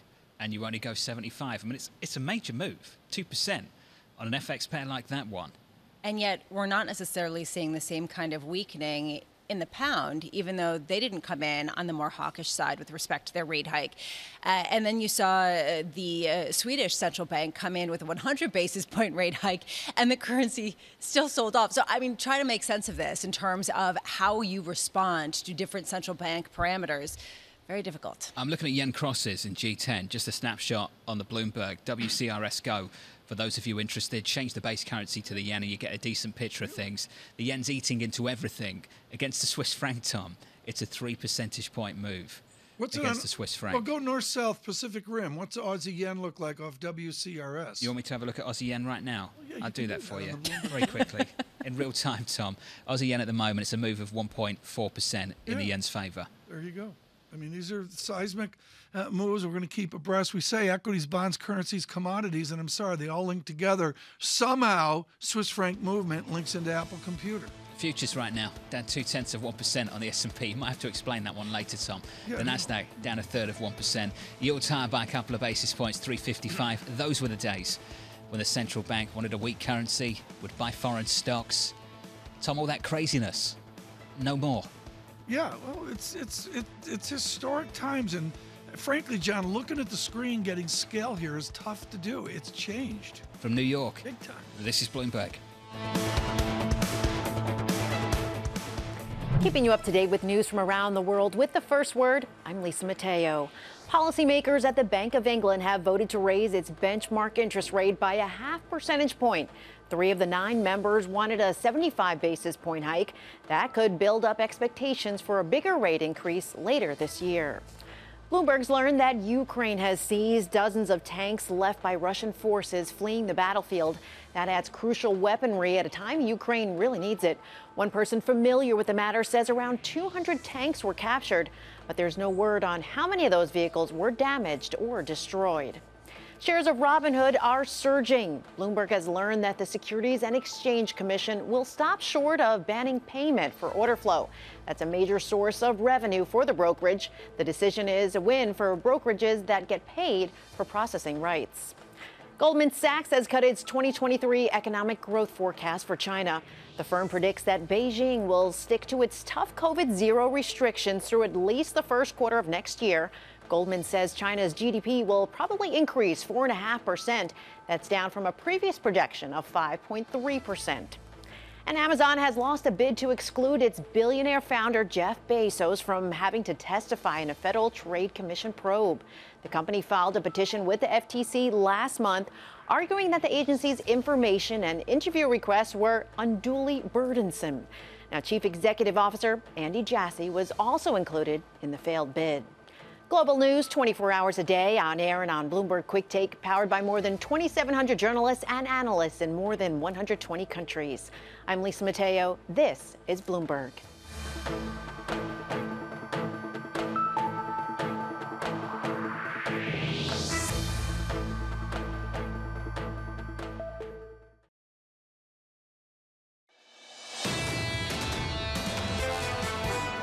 With respect to the expectation that inflation will fall and will fall quite dramatically with what is priced into that dot plot to those median estimates, the market is there.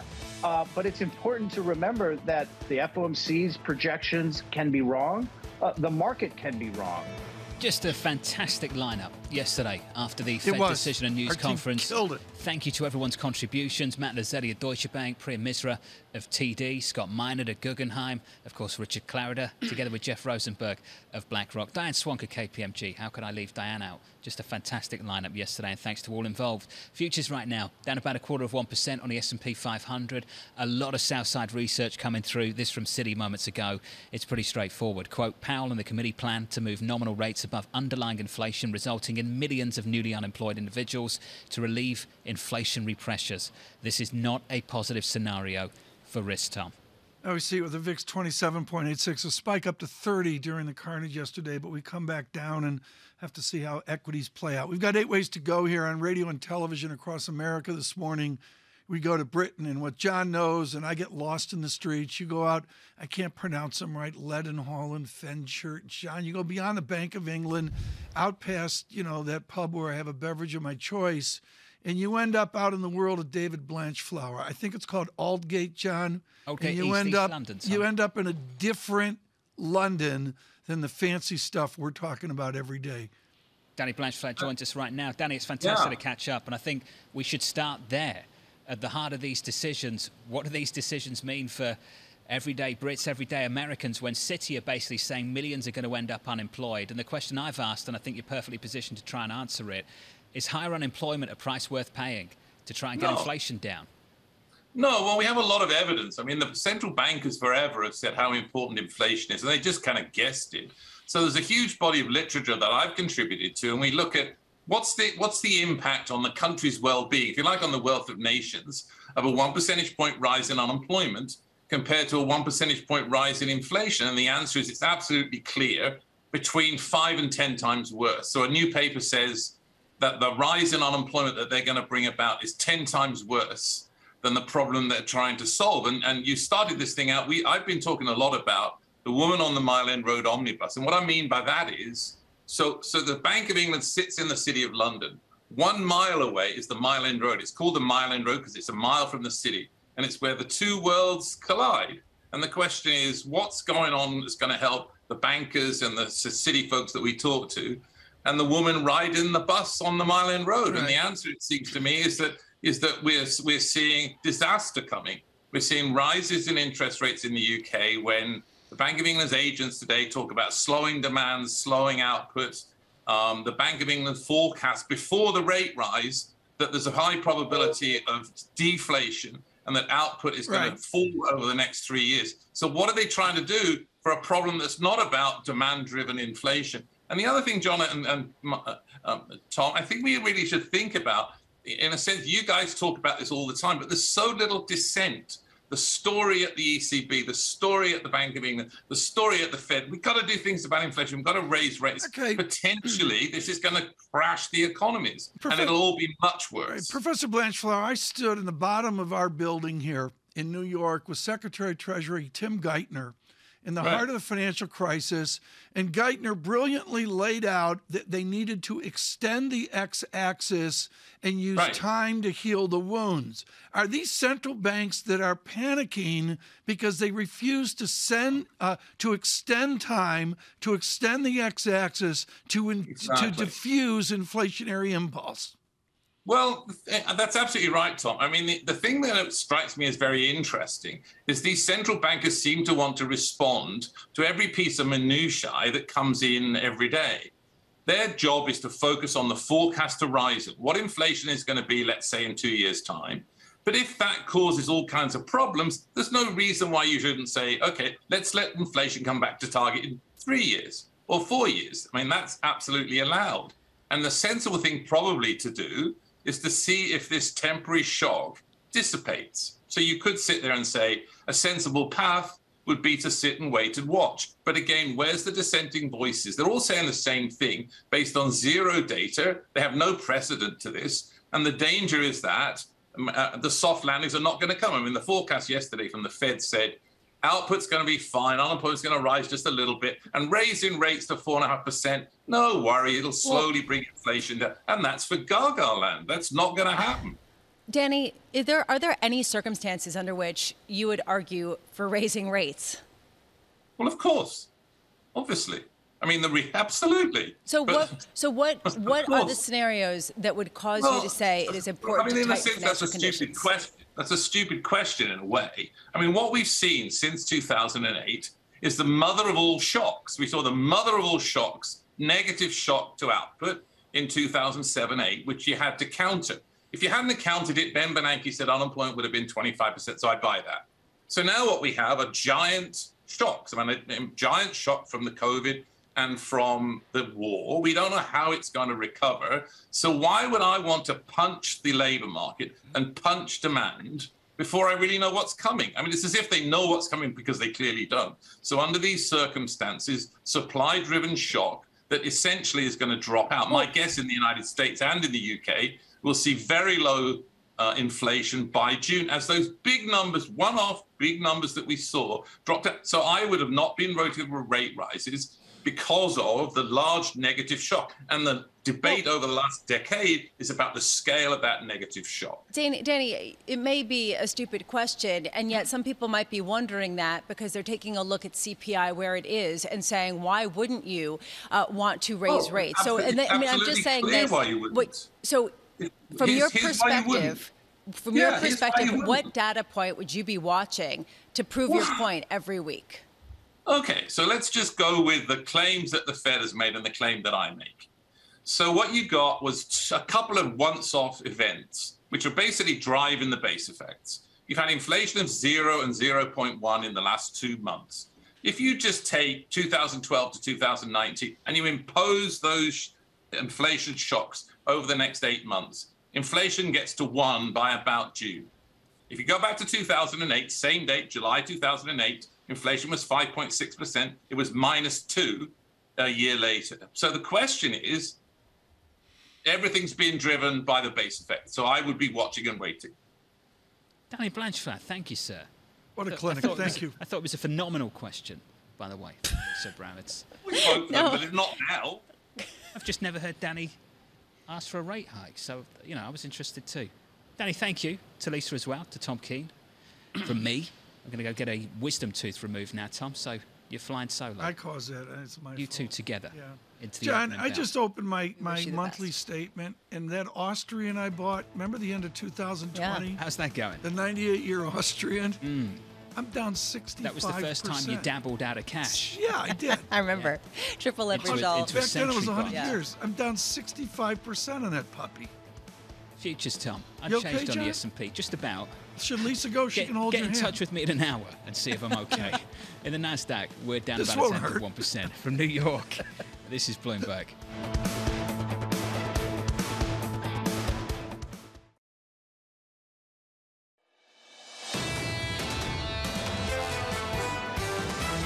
The FOMC is strongly resolved to bring inflation down to 2%, and we will keep at it until the job is done. They need to risk a recession in order to bring inflation down. That doesn't mean the Fed won't make a whole new set of mistakes, which is what I'm worried about. It's important to remember that the FOMC's projections can be wrong. The market can be wrong. Time will tell if it's enough, but I do think today's an important move in the direction. This is Bloomberg Surveillance with Tom Keene, Jonathan Ferro, and Lisa Abramowicz.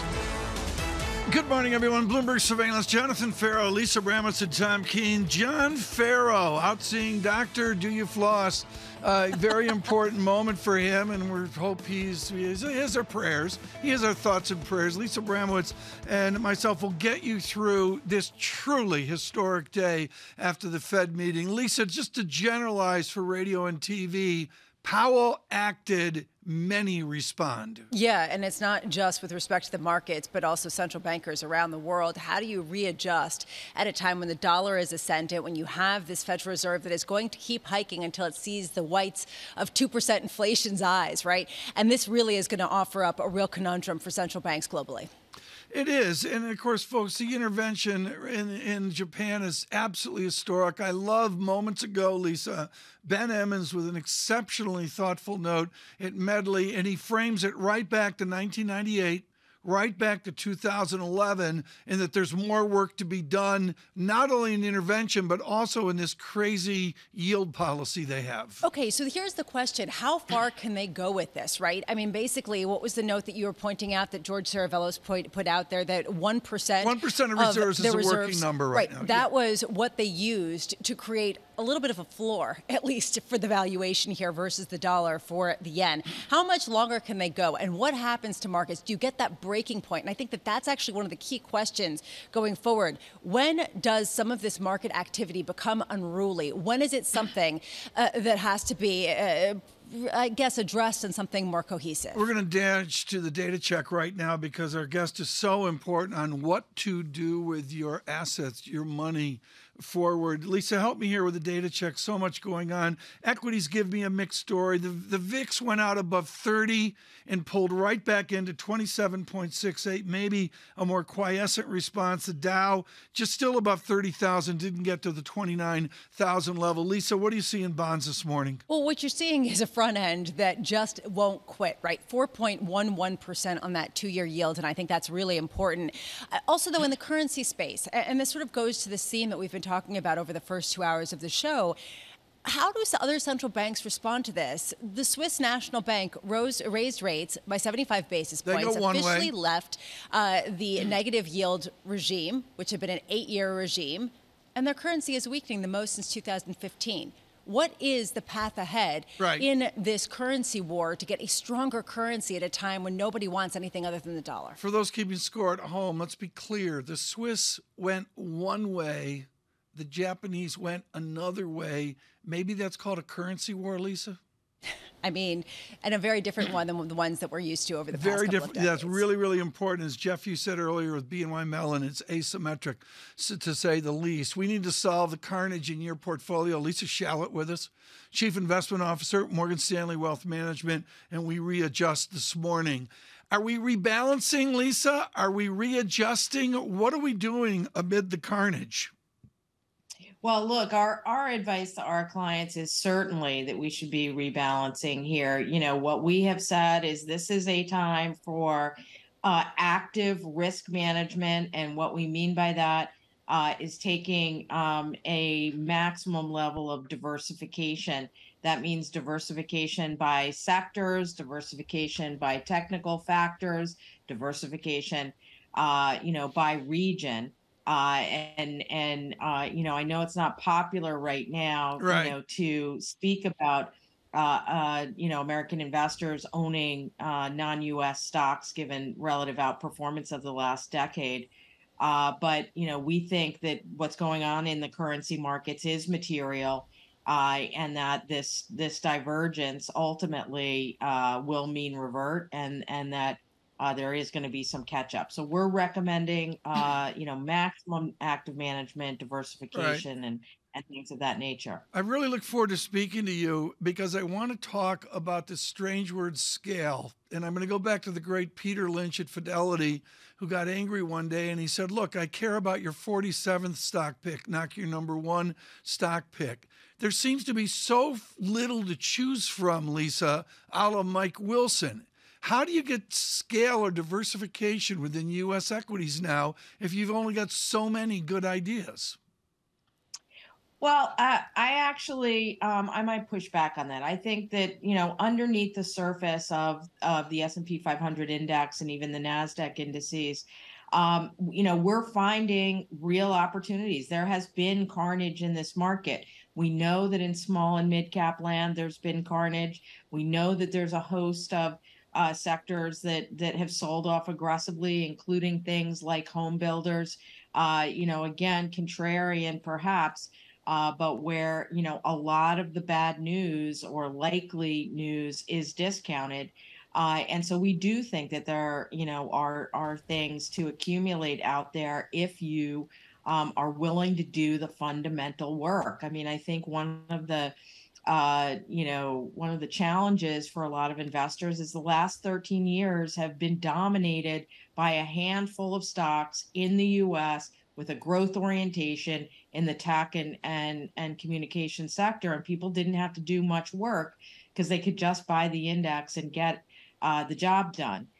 This is going to require homework navigating in these markets. And this is when active managers actually, for good or for bad, earn their fees. And, we think that is the place to be. Does that mean, Lisa, that you think the headline figure for the S&P, for example, could trade sideways for years? I do. I am, more in that camp. I mean, I think that one of the things that has continued to surprise me is the extent to which equity investors have been willing to hold the levels of forward multiples that we're holding in the face of decade-high interest rates. We know mathematically and fundamentally that the movement in interest rates higher should equate to lower price earnings ratios. And, yes, have we pressed down a bit from where we are in January as the Fed funds has gone, from 0 to, 3? Yes, we have some. But, that we're also in the camp that the current figures in terms of estimates for forward consensus earnings estimates for 2022 full year and then 2023 probably remain too high, especially if we're in this debate about, recession, no recession. And so while, the current pricing in markets at 3,800 and change may suggest, a sub 17 times forward multiple, if you adjust those earnings down, we might be back at 17 and a half, 18 times forward. And so this market has more work to do in terms of quote unquote getting real. So who is going to be the leadership? And I ask this because it sounds like in your scenario, big tech cannot be it anymore. Correct. I think big tech is going to have to consolidate, and I think those valuations are going to have to come in. And I think that they're going to have the come to Jesus moment, which says, yes, these are great companies, but they are no longer great stocks because everyone knows the stories and expectations are extraordinarily high. The reality is that they do operate in the whole big, wide world, global world. The global world is slowing. The U.S. dollar is a material headwind, and inflation and cost pressures are realities for them as well. So new leadership, from where we sit, is likely to come from different areas like healthcare, areas like energy, industrials that may benefit from some of the infrastructure and capital spending that we think is going to occur over the next couple of years. Lisa, are we at a point, and I'm thinking of Andrew Mellon in the 1930s on transactions in combinations. Are we at a point where the zombies roll up? I mean, we finally at a point where the real interest rate market, which was a gift the zombies had for 17 years, whatever the number is this the point where the zombies end? I love what you're saying, Tom, because I do think that is going to be the next phase here, where the cost of capital does start to pinch. I do think that those who have strategic capital to deploy are going to be able to go out and acquire some capabilities. At the same time, I think some of those zombies are going to go by the wayside and starve from not being able to get financing. Got to leave it there. Lisa Shallot, thank you so much. Terrific brief there on actually what to do with your capital with Morgan Stanley Wealth Management. You think of Where Are the Zombies, Lisa. It was a Rush song. I can't remember. Moving Pictures. I can't remember which album it was on. But, I'm going to say, Lisa, forward, I'm all over this. I've mentioned Nassim Taleb a couple times this week, where all of a sudden the G is back in physics, the gravity's back, the risk-free rate. You can actually do a Sharpe ratio now. And to me, all these zombies disappear in one way or another. I'm going to have the Cranberry song in my head for the rest of the day. This really does hinge, though, on this question of financing. And Lisa Shallot pointed to this, right, that it's going to get more restrictive. It's going to get more difficult for them to find the financing in a cheap way in an era of high interest rates and increasing credit risk. And we're not seeing it yet. And this goes back to the Bob Michael point of JP Morgan Asset Management in his conversation with Jonathan Ferro, where he was saying this is actually a huge point of argument within his team. Do you buy at yields that look good at 8% all in? Or do you wait for them to become 12% because suddenly people are not going to finance those zombies? And this is one of the key questions. That's called doing an Austrian debt. Look at You're still burned from that, huh? Really worked out. Sterling on this day of the Bank of England, 113.17 on the edge of unched. Please stay with us. Coming up, Abby Joseph Cohen. Keeping you up to date with news from around the world with the first word, I'm Lisa Mateo. Policymakers at the Bank of England have voted to raise its benchmark interest rate by a 0.5 percentage point. 3 of the 9 members wanted a 75 basis point hike. That could build up expectations for a bigger rate increase later this year. For the first time since 1998, Japan has intervened to prop up the yen. That followed the Bank of Japan's decision earlier in the day to stick with its ultra-low interest rates. The yen had fallen about 20% against the dollar this year. 2 American military veterans fighting for Ukraine were among those released as part of a prisoner exchange brokered by Saudi Arabia and Turkey. The 2 were captured in June. 8 other foreign nationals were released, along with more than 200 Ukrainians. Ukraine freed a pro-Kremlin Ukrainian politician and 55 Russian soldiers.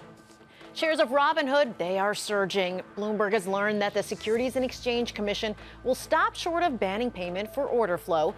That's a major source of revenue for the brokerage. The decision is a win for brokerages that get paid for processing rights.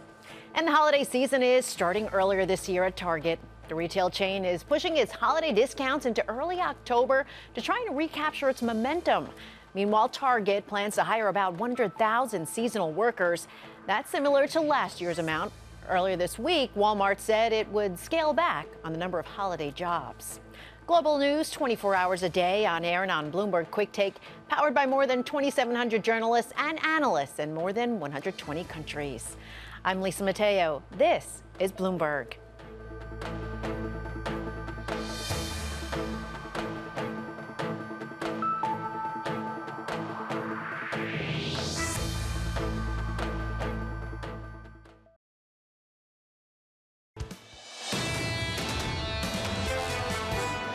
In order to punish the aggressor within the institutions.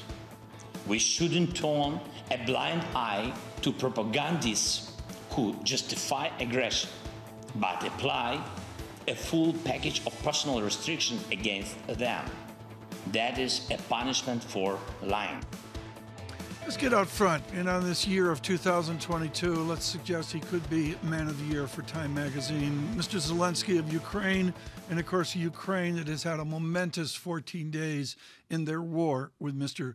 Putin. Lisa Abramowicz and Tom Keene in New York. This is a week of, well, Lisa, traffic in Midtown Manhattan. Yeah. How about that traffic that we all see, with thousands descending for the United Nations General Assembly meetings and much more. Far more importantly, there's a migration in October to the meetings of the International Monetary Fund in Washington. Someone who knows the schedule is Sergei Nikolaevich, Deputy Governor of the National Bank of Ukraine, and we're honored that he could join us today amid a terrible, terrible war. I need to go, first of all, to a simple anecdote of your Kyiv. You were educated in Kyiv. You have seen the transformation over 20 years. How does Kyiv recover back to what you knew when you were younger? How do you see that happening? Actually, Kyiv changed dramatically for the last 20 years. Before the war, it looked like a normal European city, capital of the European country. So you was able to enjoy the restaurants, clubs, shopping malls, and so on. Definitely change was sizable since the beginning of the war. So Kyiv was completely empty in March, April. Mm-hmm. So nowadays the life is recovering, coming back, yeah. But right. Still you feel the consequences of the war on each step. Georgieva of the International Monetary Fund has a few distractions away from your war. Mm-hmm. What is your unique message to the International Monetary Fund as you cry for help? What is the distinction you say versus all the other headaches they have around the world? Definitely, Ukraine needs the support from the International Monetary Fund. So we are very grateful for the International Monetary Fund for providing us $1.4 billion under the RFI at the beginning of the war. But so far we need more, and we are ready to engage into the full-fledged program. So mainly we focus our efforts in order to launch the EFF program of the large scale, and the authorities are fully functional and ready to negotiate and to discuss the policies in order to launch such type of program. Sergei, we've been talking a lot about central bank rate decisions over the past week, and we've gotten a lot of them in the past 24 hours. You recently kept the rate unchanged. How do we even have monetary policy and try to keep a normal sense of monetary transmission in the face of a war, in the face of such incredible disruption in day-to-day commerce that it becomes sort of not really a main feature? Yeah, definitely. Our approach to the monetary policy changed dramatically since the beginning of the war. Before the war, we relied on the inflation targeting framework, very similar to many other central banks all around the world. But at the beginning of the war, we moved to another setup. We started to rely heavily on the stability of the exchange rate.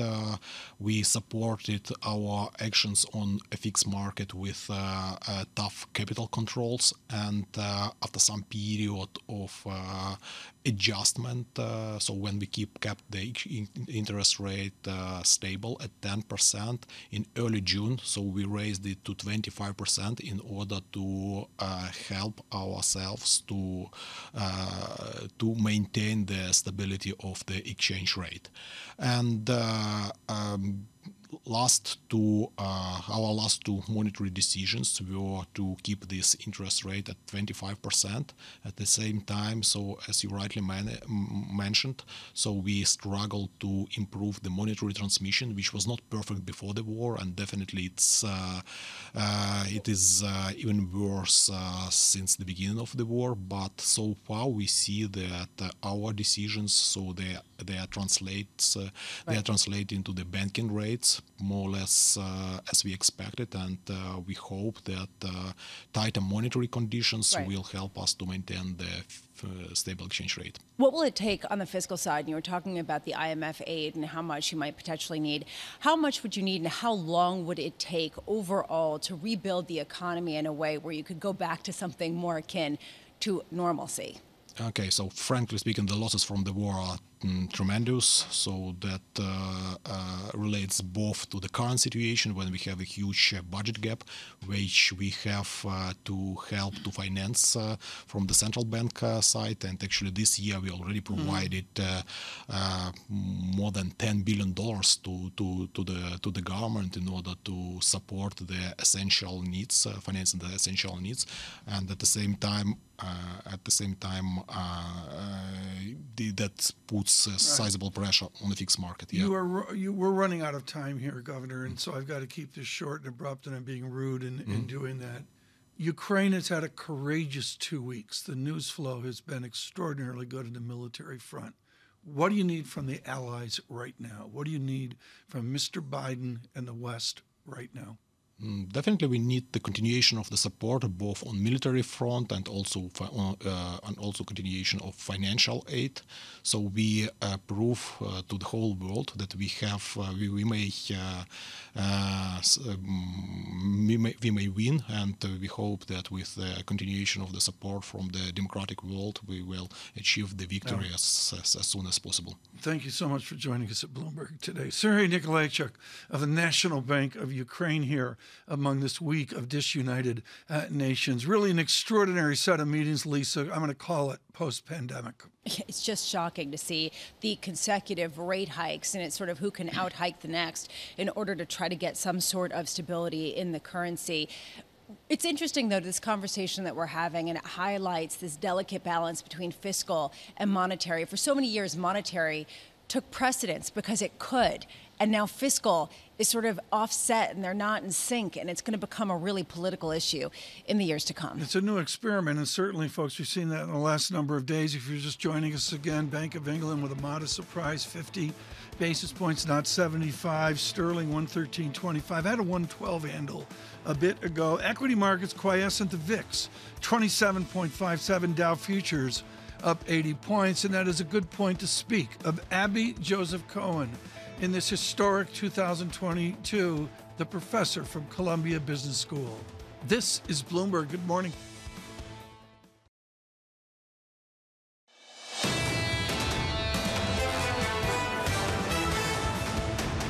Bloomberg surveillance on a Thursday. It's a Thursday of the Bank of England. Yesterday, a Wednesday of the Federal Reserve. But we go right back to the news that matters, and that is the state of the labor economy for Jerome Powell. And with weekly claims, Michael McKee. Michael, what do you see this morning?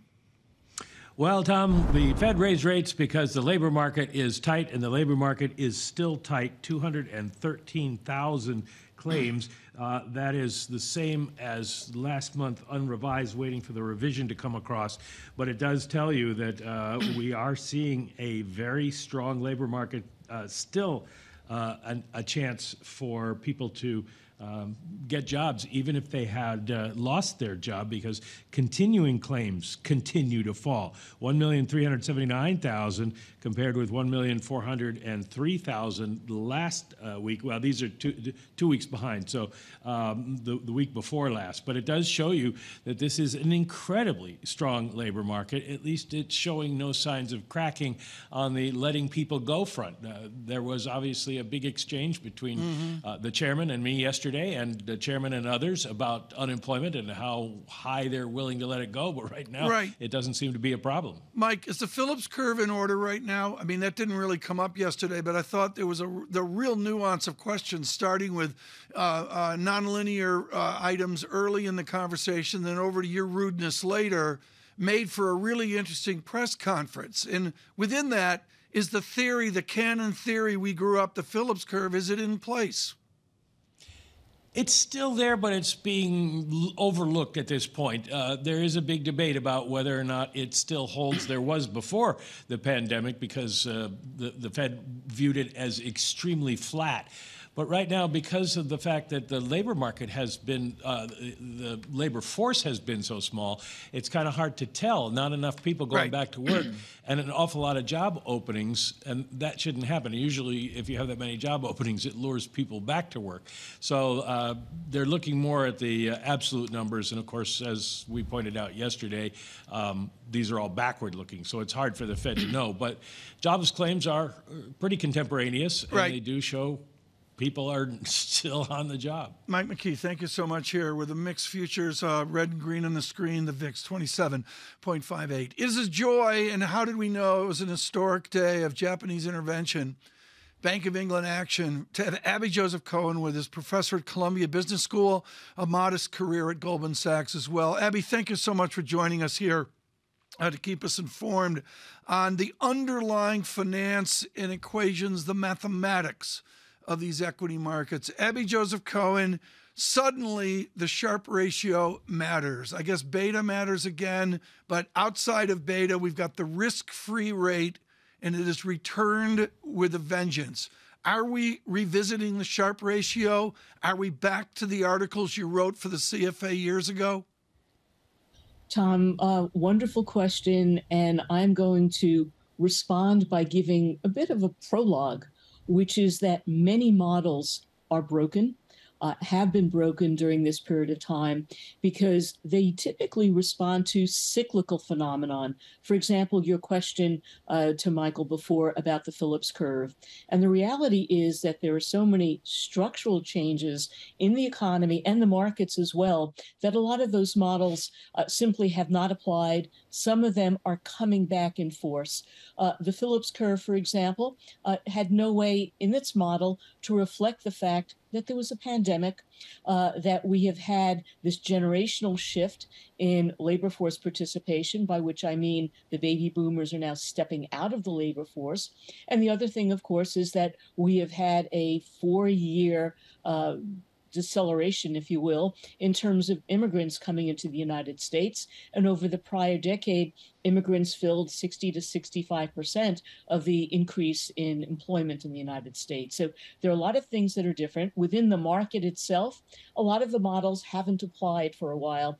Keep in mind this weird 20 to 30-year period in which interest rates and inflation were extraordinarily low. And to your point, real rates reached negative levels, something we had never seen before. I, for one, now I'm answering your question, I'm happy to see that the Fed is now focused on making sure that real rates, real yields are in fact positive. And does the market believe them? And the reality is that we now have a flat to inverted yield curve, which suggests to me that bond investors, at least, are giving the Fed credence and credibility in terms of believing that the Fed policy will have efficacy. Abby, are you saying that stock markets are not accurately reflecting the fact that inflation would be higher and would remain higher even after this cycle collapse if the Fed were not to keep rates at a much higher level than they had been? Another very good question. Let me just talk about what happened yesterday in response, and that is the equity market didn't know what to do. First it was up, then it was down, then it was up, then it was down big time. There was really erratic behavior because, to your point, Lisa, equity investors are really confused because there is this yin-yang between inflation and higher yields versus will the economy and earnings continue to grow? And I think we're now at a point where, given the significant rises in interest rates and yields across the yield curve since the beginning of the year, the equity market is now focused much less on inflation and yields than it is on earnings. And there's a lot of confusion. Investors are not sure how this is going to play out for the rest of the year, let alone for 2023. We see, for example, that there are ongoing adjustments to the consensus earnings forecast. But let me point out, we are starting at record profit margins. It's not as if profit margins and ROE were low. ROE for the S&P 500 is in excess of 20%. So if there is, in fact, ongoing profit margin squeeze, I think the impact overall is not dramatic. The impact, however, in individual sectors may be significant. Do you see the possibility of a lost decade, Abby, given the fact that we're trying to readjust and renormalize rates, renormalize some of the financialization of the economy? You mean a lost decade in the profits, in GDP, in a lot of things that people harken back to the 70s about? Sure. I mean, if you look at the valuation of the U.S. equity market and some other markets as well, at the end of 2021, they were at record high levels in terms of where we were on percentiles. Almost every valuation model was between the 95th and 99th percentile, indicating, in my view, overvaluation. Unless you believe that the dream scenario of extremely low interest rates and strong profit growth would continue uninterrupted. So where are we now? The valuations are roughly at average levels. S&P 500 PE, for example, is about 16 times earnings. And given where we are, even with a rise in interest rates, that's not a bad place to be. So when we talk about the lost decade, let's talk about two different phases. Number one, we've now had a 20% correction in share prices from record high levels and record high valuations. Can we get back that 20%? I don't think that happens over the next several months. Over the next few quarters, I think the economy will slow, earnings growth will slow, but I think it's possible that we could see higher equity prices. I kind of peg that along the same lines of the growth in earnings, which is probably, why don't we call it 5 to 10% over the next few months. Abby, a few years ago, you wrote an iconic paper for the CFA Institute. You mentioned an old strategist I used to talk to named Aristotle. Aristotle never saw a bond market with yield up, price down, and the losses that we've seen over the last year and a half. How do bond investors recover given this historic carnage? The damage clearly has been much more dramatic in the bond market, and in some ways the overvaluation in bonds was much more extreme. We had central banks around the world who kept interest rates nominally extremely low levels, and real yields were low in many countries. You know, 2/3 of major economies, not the U.S., but 2/3 of major economies had negative real yields. So the damage that we've seen in the bond market, I think it was expected. When we look at government bonds, it's one thing. The damage in the credit markets is something that we've not yet seen fully rolled forward because a lot of those are illiquid securities, and I think we're going to see more damage ahead. But for the average investor who is willing to buy, for example, an individual bond, and now can get a 3 or 4% yield, depending upon the maturity they're willing to take on. That is something that is one of the best opportunities in 20 years. Very good. Are you liking teaching, Abby? I mean, this is a whole different act for you. You surviving Columbia. Do you throw chalk at people? I do not throw chalk because we use whiteboards. So if I'm going to throw anything, it's going to be a marker. So I'm loving it, Tom. It's a great opportunity for me to be involved in the next generation. Wonderful. You look tanned and rested. Thank you so much. Abby Joseph Cohen, professor at Columbia Business School. Thank you so much for joining us. I think it's fascinating, Lisa, to talk to her with her equity cred about the bond market losses. I just think it's tangible. Especially because she said that there are some opportunities that may be the best in 20 years, even though she did seem to suggest that the credit market hasn't fully priced in this pain. Fascinating moment. And we're going to be talking about that, by the way, coming up with Mike Schumacher of Wells Fargo and Subhadra Rajappa of Societe Generale. 210 spread, negative 53 basis points. I mean, folks, we're looking at the screen here saying, not never, but yeah, never. We've never seen this kind of move in bonds. And you hear people like Abby Joseph Cohen, Michael Darden saying, let's go. This is the time to act. We're all frozen. The last time that we saw an inversion like this was 1981 of this magnitude. And are we heading back to that era? And that is a pretty significant question. And one that will frame out the next decade. We're frozen. I mean, I'm looking at triple leveraged all cash and I'm going, let it go, let it go. This is Bloomberg.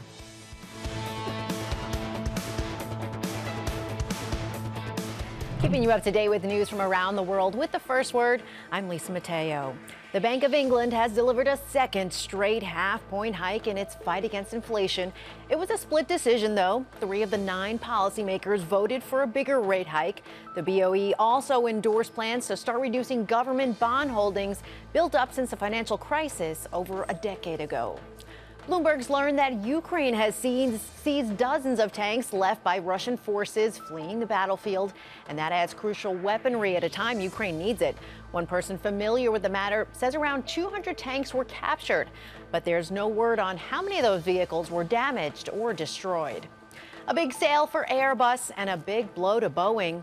A unit of China's Southern Airlines has agreed to buy 40 Airbus A320neos. The base price is almost $4.9 billion. The actual price will be lower after discounts.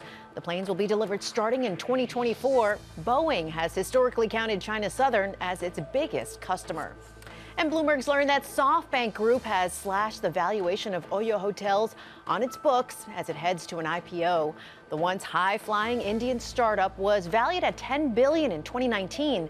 Now SoftBank has cut its estimated value to $2.7 billion. In Manhattan, the hot rental market ended its 6-month streak of record-setting prices in August.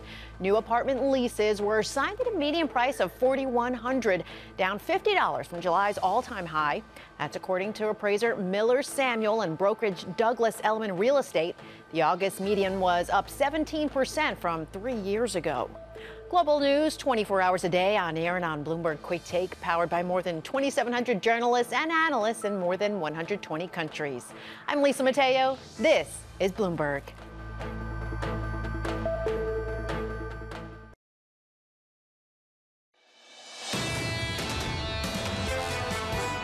The reality is we take a mild recession today and eradicate inflation now because we know the mistakes of the past. That doesn't mean the Fed won't make a whole new set of mistakes, which is what I'm worried about. It is Thursday. Diane Swank, chief economist at KPMG, yesterday with Richard Clarida, the former vice chairman of the Fed. I thought Ms. Swank and Dr. Clarida really were just lights out in their interpretation of the view forward. We look forward to reducing that early November. Right now, and I'm doing this for Global Wall Street, is a clinic. Ira Jersey, long ago and far away, worked for Global Wall Street. And he wrote the kind of notes where you'd get angry at him because they were 8 pages and you had to read every line, every paragraph, because they were loaded with intelligence about stuff you flunked in bond exams. The teacher joins us this morning running all of our interest rate strategy at Bloomberg Intelligence. Ira, I want to have a clinic right now on this strange word liquidity. In the old days, it was commercial paper. There was the wonderment of understanding LIBOR. It was out of like a Mary Poppins movie and all that. Great. It's all been blown up. How do you measure liquidity in the fixed income space in 2023? Yeah, so there's a couple of different ways that we look at liquidity. One is obviously simple, like the bid offer between those people looking to buy, those people looking to sell. How wide is that? Where do market makers make those markets? And that has gotten a bit wider, particularly since the Federal Reserve backed off from its bond buying program, and then it's just gotten a little worse since the Fed started to actually run off its balance sheet. And then second, and I think this is important, and this is that plumbing you're talking about, Tom, and that's the repurchase agreement market. So what's going on under the hood? How do levered investors, so investors who are buying bonds with leverage, how do they get leverage and at what price do they get it? And they do that through the repurchase agreement market for Treasury securities and for a few other bond markets as well. And that market has not grown very much at all, while the Treasury market is now 4 times larger than it was before the global financial crisis. So you're looking at it at an environment where it's just harder to get as much leverage as you used to. And because of that,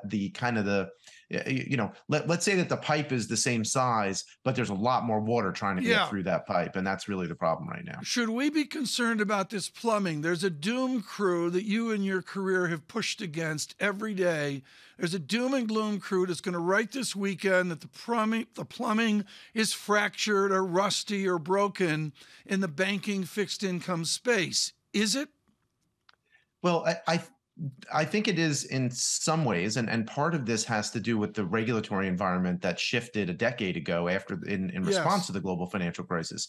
So banks and dealers now have to hold a lot more capital, even against their treasury securities, which, if they're not supposed to have credit risk, why do they have to hold a lot more credit against it? So this is the reason why there a lot of regulators, the Federal Reserve, the SEC, are pushing toward things like central clearing of securities, because I guess theoretically, and the hope is that by having central clearing of treasury securities, it'll just make things flow a little bit easier. People won't have to worry about if they're going to be delivered a bond or not, and if people are going to fail in actually executing that transaction and clearing it. So there are positives from trying to do that, but I think the bigger issue is just the amount of leverage in the system versus the size of the market. I think that's probably the bigger issue for why you're seeing moves of 10, 15, 20 basis points some days when on very little market news. We harken back, and particularly this week with all going on in foreign exchange, to 1998, and part of it was it wasn't transparent. There were unknown unknowns, as Dr. Alarian would say. Do we have a knowledge of the liquidity of the American finance system, or are there unknown unknowns out there, shadows, if you will? Well, there probably are unknown unknowns, and that's obviously scary, because if there were, known unknowns, then we would at least have a clue as to what we should be looking for and looking at, right? But we don't. So there's always potential exogenous factors that could play into the financial markets, right? We had that significant, a 15-minute, 50 basis point rally in Treasury securities in 2015 that is still kind of baffling, right? There has not been any really great explanation for why that happened. So there are certainly risks to the financial system, but the Treasury market in general is still one of the most liquid markets that we have. You can get off a significant size without moving the market very much, but it's still, because of the size of it, there's still a lot less liquidity than there was, say 4 or 5 years ago. Completely unfair question, but it's Unfair Thursday, Ira. On Japan, the calculation from some like George Saravelos is 1% of reserves were spent today in this strengthening of Japanese yen. How much reserves can any given nation use before it becomes painful? Is it distant for a wealthy Japan, or is it too close? Well, I think in the case of Japan, they have so many reserves vis-a-vis what they're trying to do that I don't, they can go very far. Yeah. And remember that central banks in particular, they can lever themselves by basically printing money, right? So they have the ability to potentially go the other way. Now, I don't think the Bank of Japan's problem right now is things like interest rate differentials, right? The fact that they didn't hike today, but they did intervene in the FX market is significantly different than if they had actually raised interest rates above zero, right? Which they still haven't done. So I think Japan is in a more unique situation than, say, Europe, right? Because Europe will eventually catch up to the US. So the way I see this playing out is the U.S. is going to stop hiking sometime in 2023, whether that's at 4.5% or 5%, somewhere in that range, which the dot plot yesterday that the Fed did showed. But eventually, the European Central Bank and the Bank of England, they're going to catch up. And as they start to catch up, you're going to see a turn in some of the currency markets, I think. And it's just a matter of timing as opposed to what the path will ultimately be. What is your new research with your team on Jerome Powell's balance sheet? Was there something new to QT after the events of yesterday? Yeah, no, it was still very much as we expected. They're going to let the balance sheet run off under the current system, probably through the end of the year, reevaluate maybe in December, definitely in January, and then decide on what they're going to do in the future. Now, I don't think that they're going to increase the pace of Treasury runoff, but I do think, and this is important, is that it's possible that they could decide at some point to start selling mortgage-backed securities. That's not imminent. That's probably not anything that you're going to see before next February or March. March. But it is something to keep on your radar, because if the Federal Reserve wants to run off its portfolio faster than it currently is, that's probably the only realistic way that they're going to do that. An experiment in progress, to say the least. Ira Jersey, a clinic there on liquidity. Next time with Ira Jersey, we'll do solvency. Ira, thank you so much. If you want to flunk a fixed income test like I've enjoyed, folks, try to define solvency versus liquidity. Adults like Ira can do it, and me not so much. Let's do a data check. We can do that with the VIX at 27.29. Spike out to 30 yesterday. Crisis. Abramowicz moved the market forward. 27.29 on the VIX. Dow up 107 points. Didn't make 29,000. 30,385. We do the Standard & Poor's 500 for John Ferro. Futures up 11. Stay with us. This is Bloomberg.